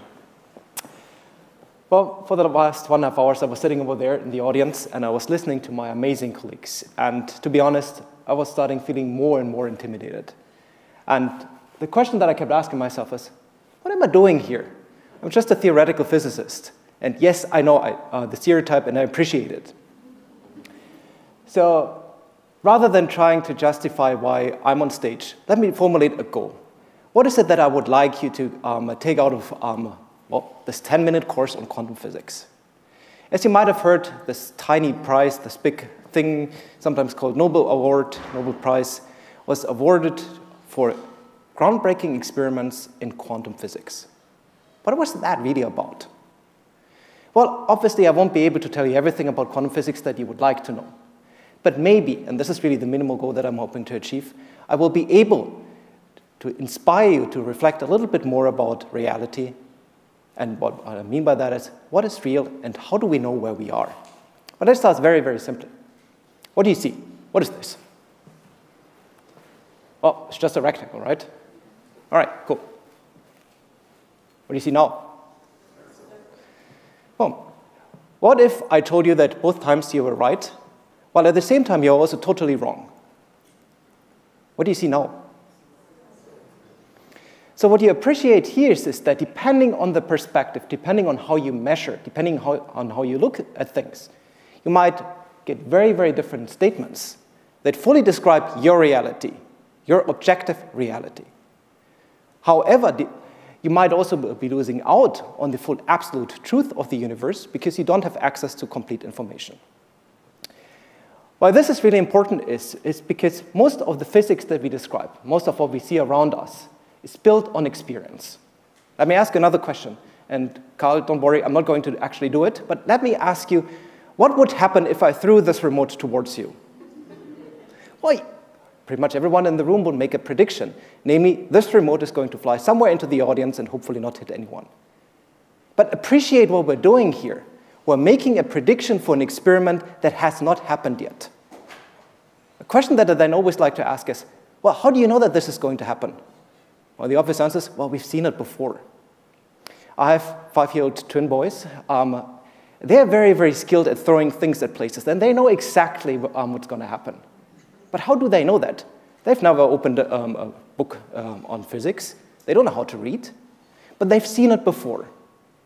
What we really do is when perceiving our environment is that we're making predictions for experiments, for events that have not happened yet. And these predictions are based on our experience.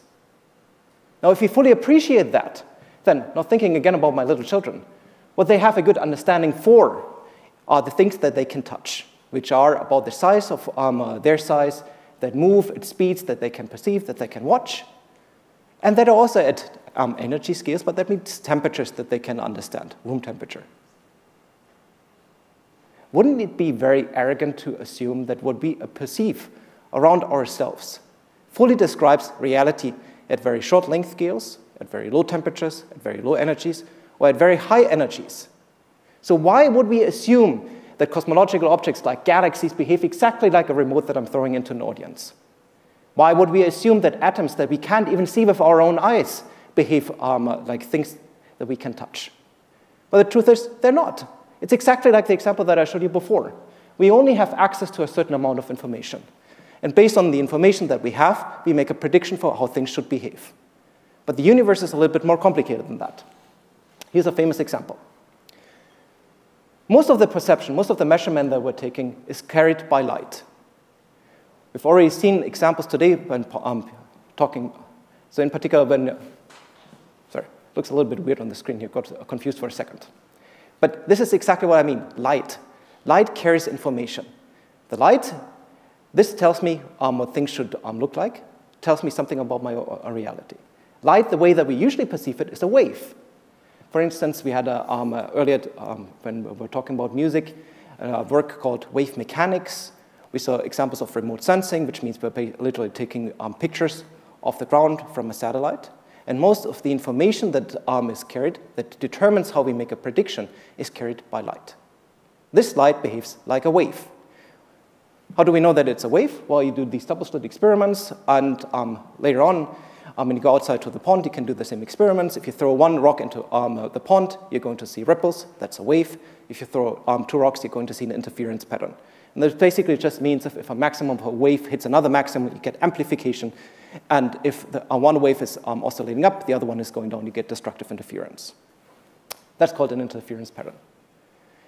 But the Nobel Prize was just awarded for photons, which is apparently light particles. So what is that? Where are the particles in this picture here? Well, the issue is you can perform exactly the same experiment with particles that we understand. If you take a bunch of electrons, real particles, little marbles, and shoot them towards a double slit, what you find is exactly the same interference pattern as you would find when performing the experiment with a wave. So how is that possible? Well, it's possible because in this particular experiment, we're taking a measurement on the wave properties of reality.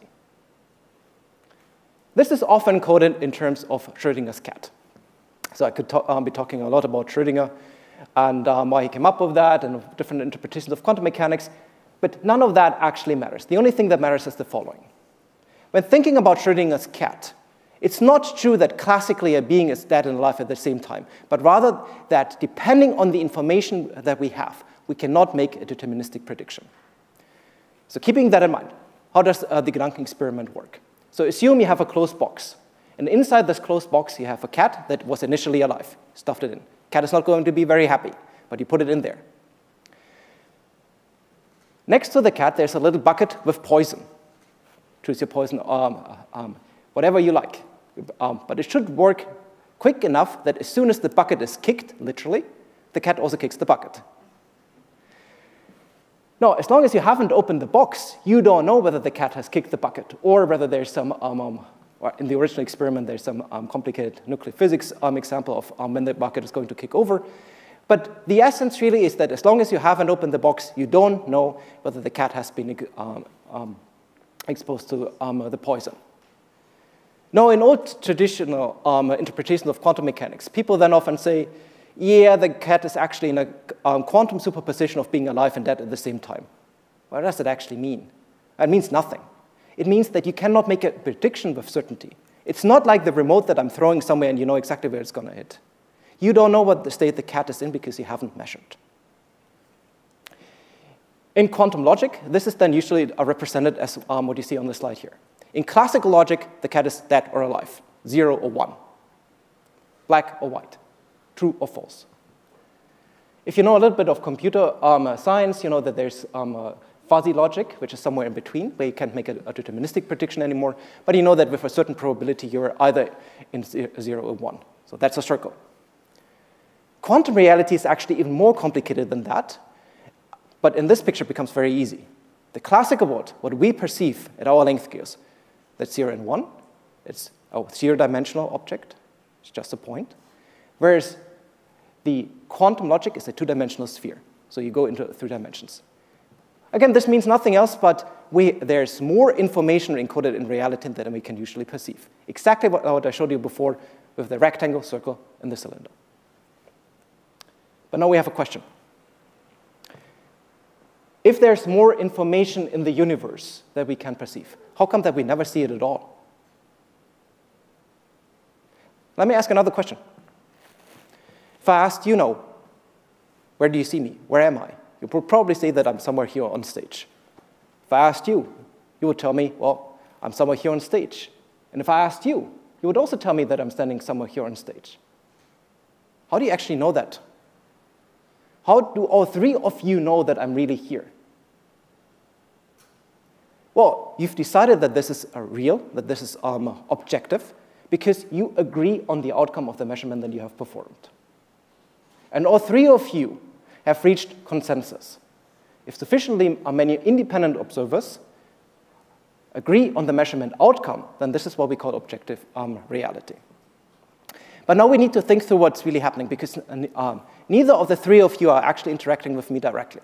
But what's really happening is that this incredibly bright light up there is shooting photons at me. And of the photons that interact with me, an itsy-bitsy tiny fraction is scattered off towards you, and you intercept these photons. This tiny fraction of the light that is carried from the lamp up there, scattered off me towards your eyes, you reach the conclusion that I'm standing right here. And multiple independent observers, all of you, agree on the fact that I'm here. This is objective. This is reality.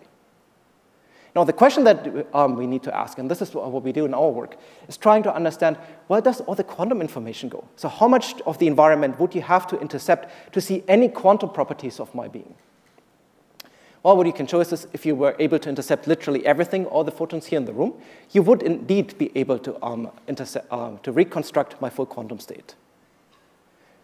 But typically, that's not what's happening. And the only information that survives the scattering of the photons of objects in the universe, that's the classical information. And this is why it's called quantum Darwinism, the survival of the fittest information. The classical information is the one that survives the interaction. Schematically, this is what it looks like. Whenever we talk about classical objects, we have a system sitting somewhere that interacts with a messy, noisy environment, typically photons.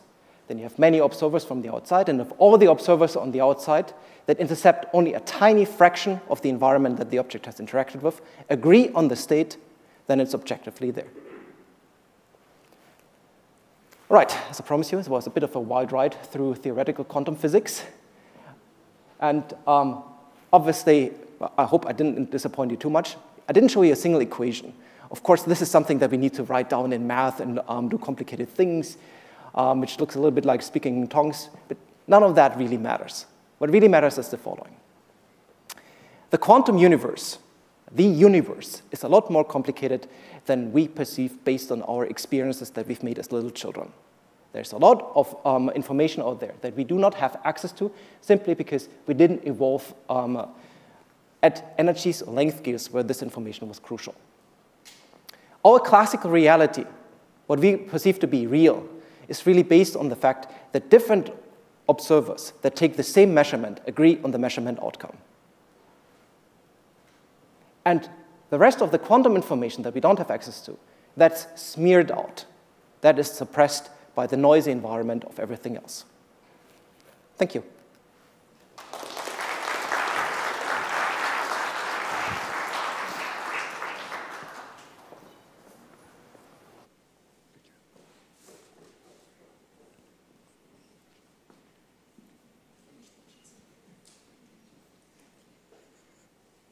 Dr. Nkiru Nwauwulezi is an associate professor in psychology at UMBC and an affiliate faculty at Yale School of Public Health. She first joined UMBC in 2015. Her research examines the ecological factors that enhance equity within and across the domestic violence housing continuum with an aim to improve the social and material conditions for survivors who occupy multiply marginalized social identities.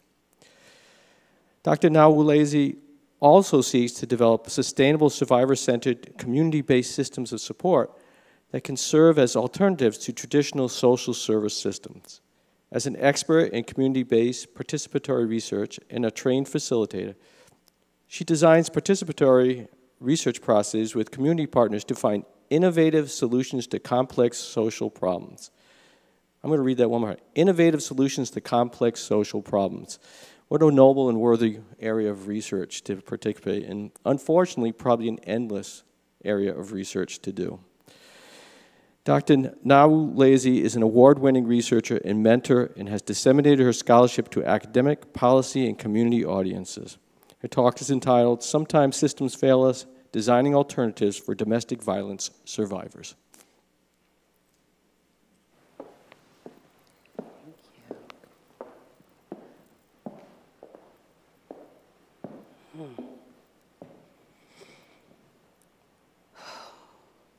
So why doesn't she just go get help? She could go to call the police, she could get a protection order, she could even go to a domestic violence shelter.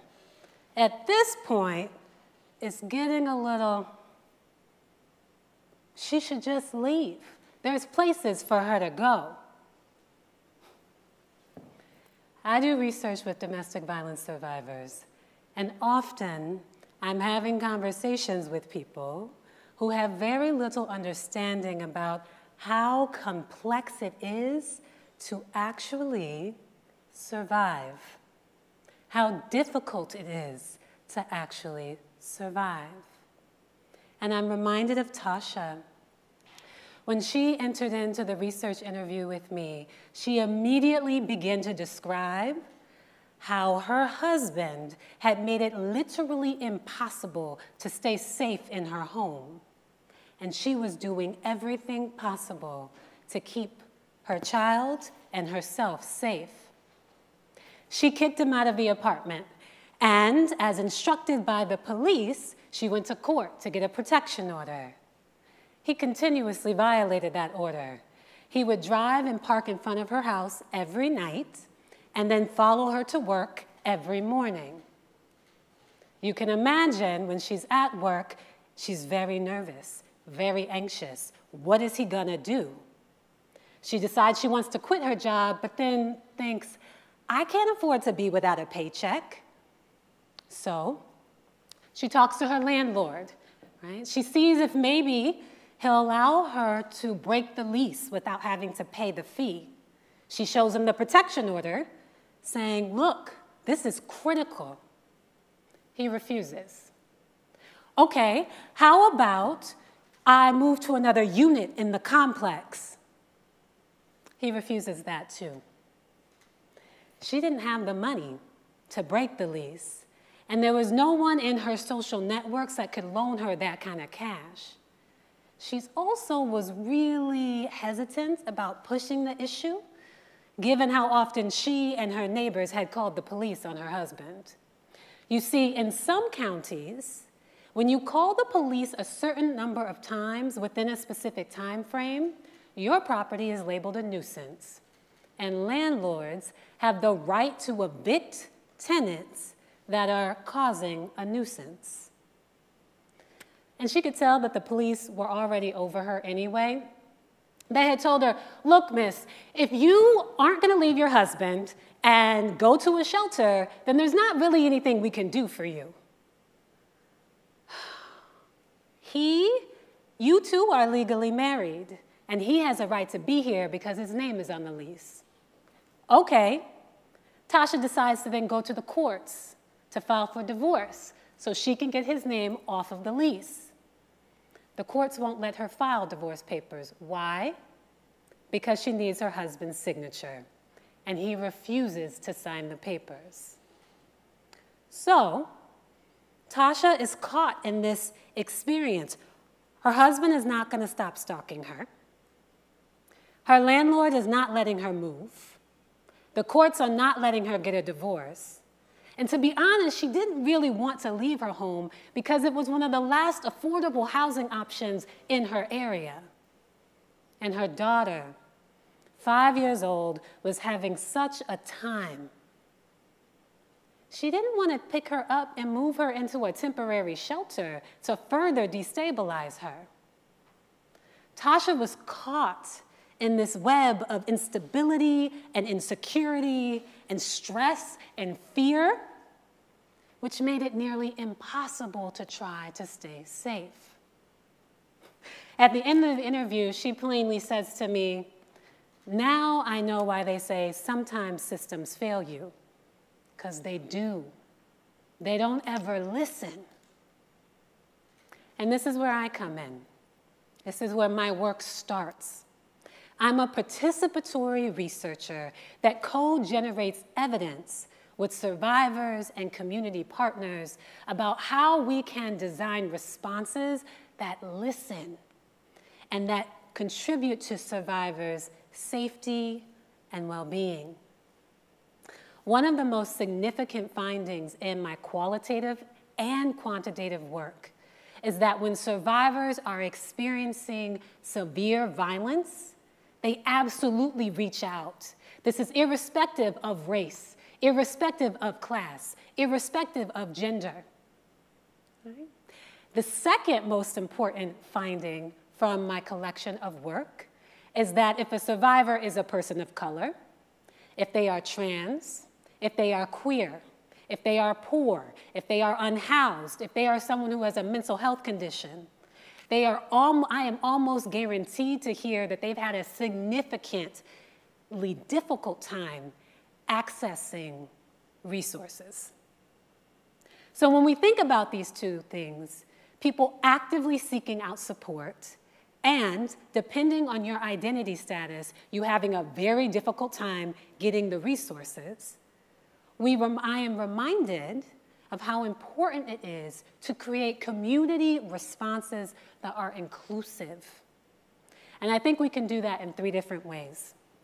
The first thing is to make sure that we can resource community networks. Survivors, in their moments of need, even before they reach out to the police, they're relying on you. Neighbors, parents, siblings, co-workers. All of you are their people, and they reach out to their people first. When we were talking to survivors about what do you need in this moment, what would be the most helpful thing for you? Someone who is compassionate, someone who picks up the phone and understands, someone who does not judge me. When they also said, it would be also really nice to have someone who understands my lived experience and maybe shares that with me. So talking to other survivors who understand how to navigate abusive partners and oppressive systems simultaneously. So my research team and I are developing a peer survivor advocacy program. Survivors supporting other survivors to generate more resources for their safety. The second thing that we need to do is to reduce the burden of proof. I recently completed a study with a group of community partners, and we looked at a housing system, a city-funded housing system. One of the most prevailing norms in that system is that survivors are often trying to scam the system. Okay? And what happens is that survivors then have to create more evidence to demonstrate that they were abused. So they had to find protection orders and police reports and eviction notices and bank statements, right, to demonstrate that they were not trying to overuse the system. But what if we build a system that actually trusted survivors? I evaluated an organization that did just that. They had 2 policies that were based on trusting survivors at their word and making it easy for them to be able to access services. The first policy was called a low barrier policy.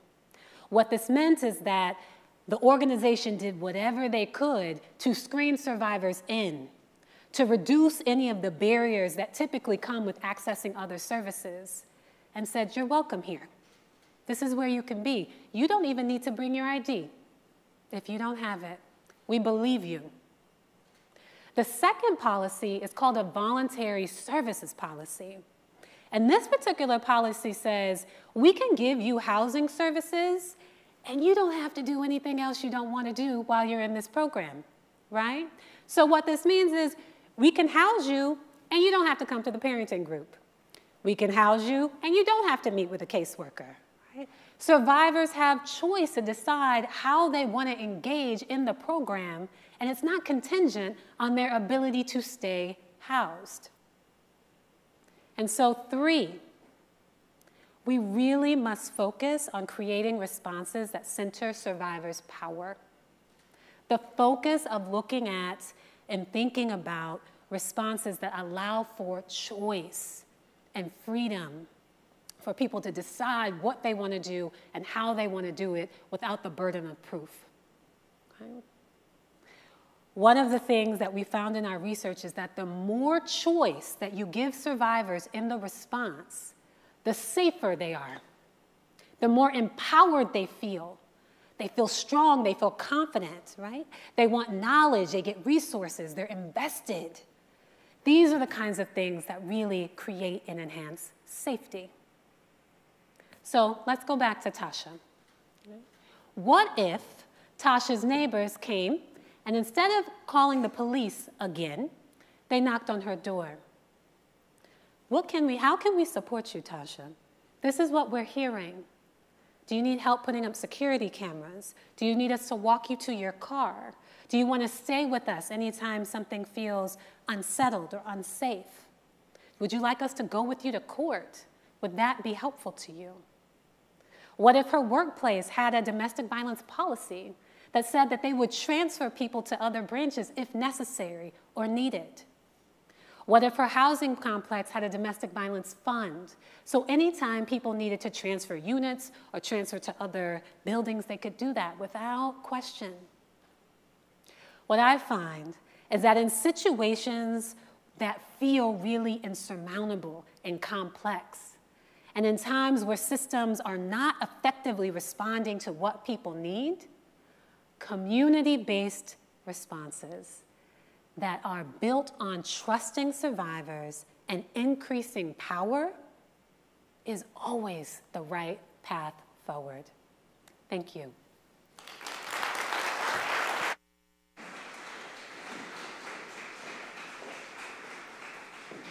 Need the mic. I need the mic. Thank you so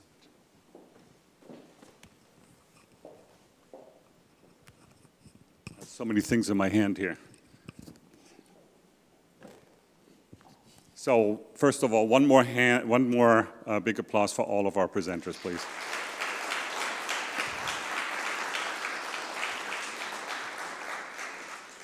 My wife and I were recently in Rome, Italy, and it reminded me of one of my favorite movies called The Gladiator. And in it, Russell Crowe said, "Are you not entertained?"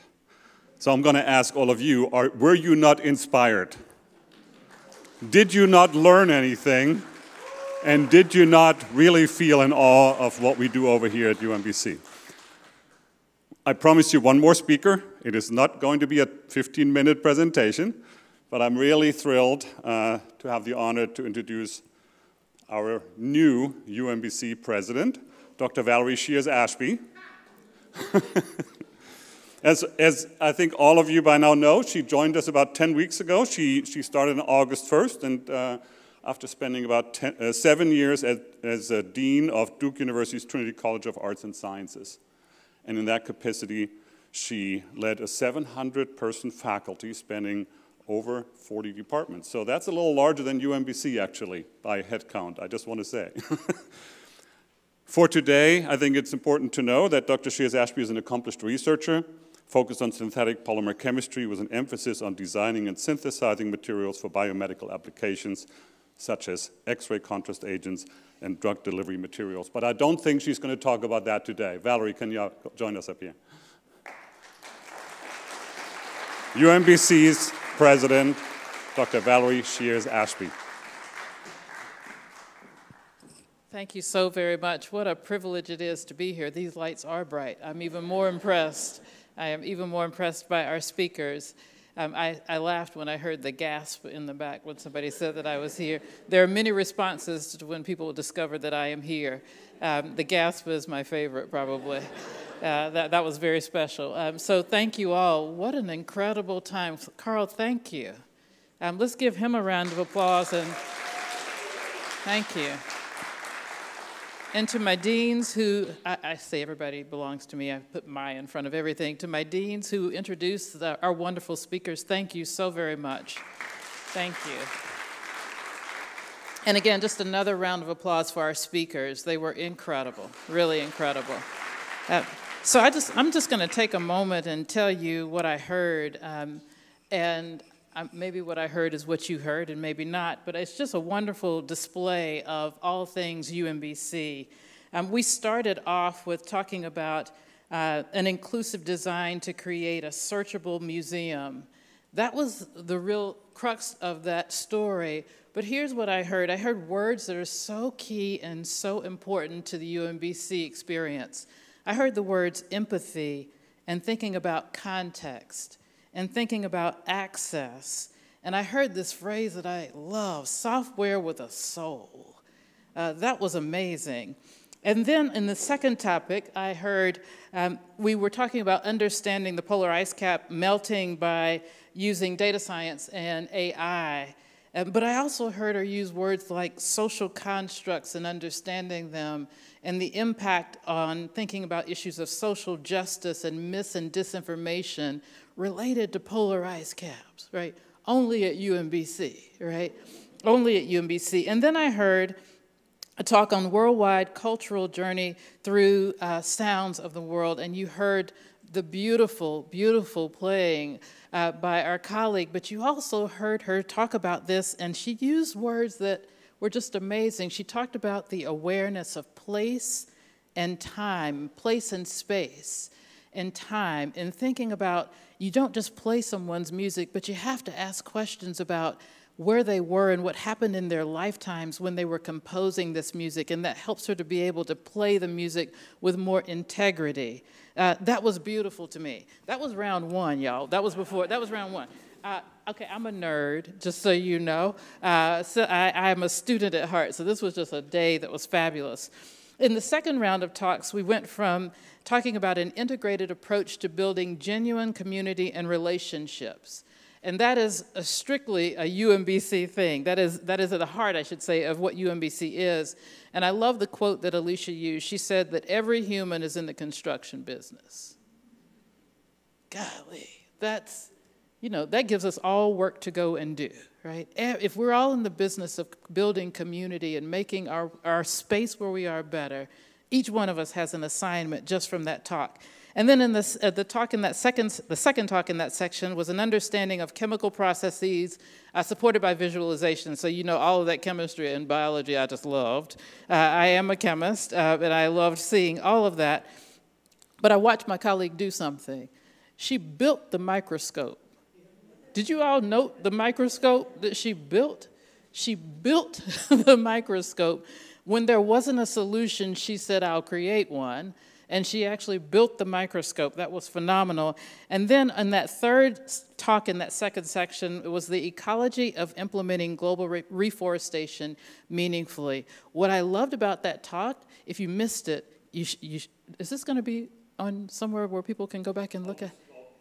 Oh, beautiful. If you missed reforestation, here's what I got out of that. If you're going to do something that actually works and matters. Right? Don't let people fool you into thinking that action is actually a solution. Movement does not necessarily change things. That's what I heard you say on top of all that beautiful ecology. So I heard that, and that I heard also in that talk that we can do better. I love that. And then we took our last break. And we went on to that third section, and it was beautiful. It was a deep look into the immune cell response to traumatic injury. That was a beautiful discussion. And then we moved on to the strange but compelling world of the quantum universe. I will tell you, I was sitting beside someone who said, that was the most cogent discussion of quantum that I have ever heard, right? It was beautiful. I loved watching that. Thank you. What I learned is that you're a fantastic teacher. That's what I learned in that section. And then finally, we were in that section, we're closing out with this very important, sober topic of finding new alternatives to domestic violence survivors. And in that talk, I heard the words, how complex, I believe she said, it is to survive. And when I heard that, I thought, I think we're back at the first talk. If you missed the first talk, go back. I think we circled right back to the first talk, and that first talk was on history. And if you know that history, then it might help us understand how complex it is just for some people to survive. And so, what a beautiful day. To me, it was the essence of UMBC. And in all of these talks, I think what you noted is that not only were these people brilliant, but they were people-centric. They were thinking about things that were real and important to each one of our lives being better, the universe being better, our bodies being better, and our communities being better. So I cannot have experienced a better first GridX. I am so excited. This is my first homecoming, my first GridX. And just thank you to all of you who made this a wonderful experience. And again, thank you to Carl. Thank you so much.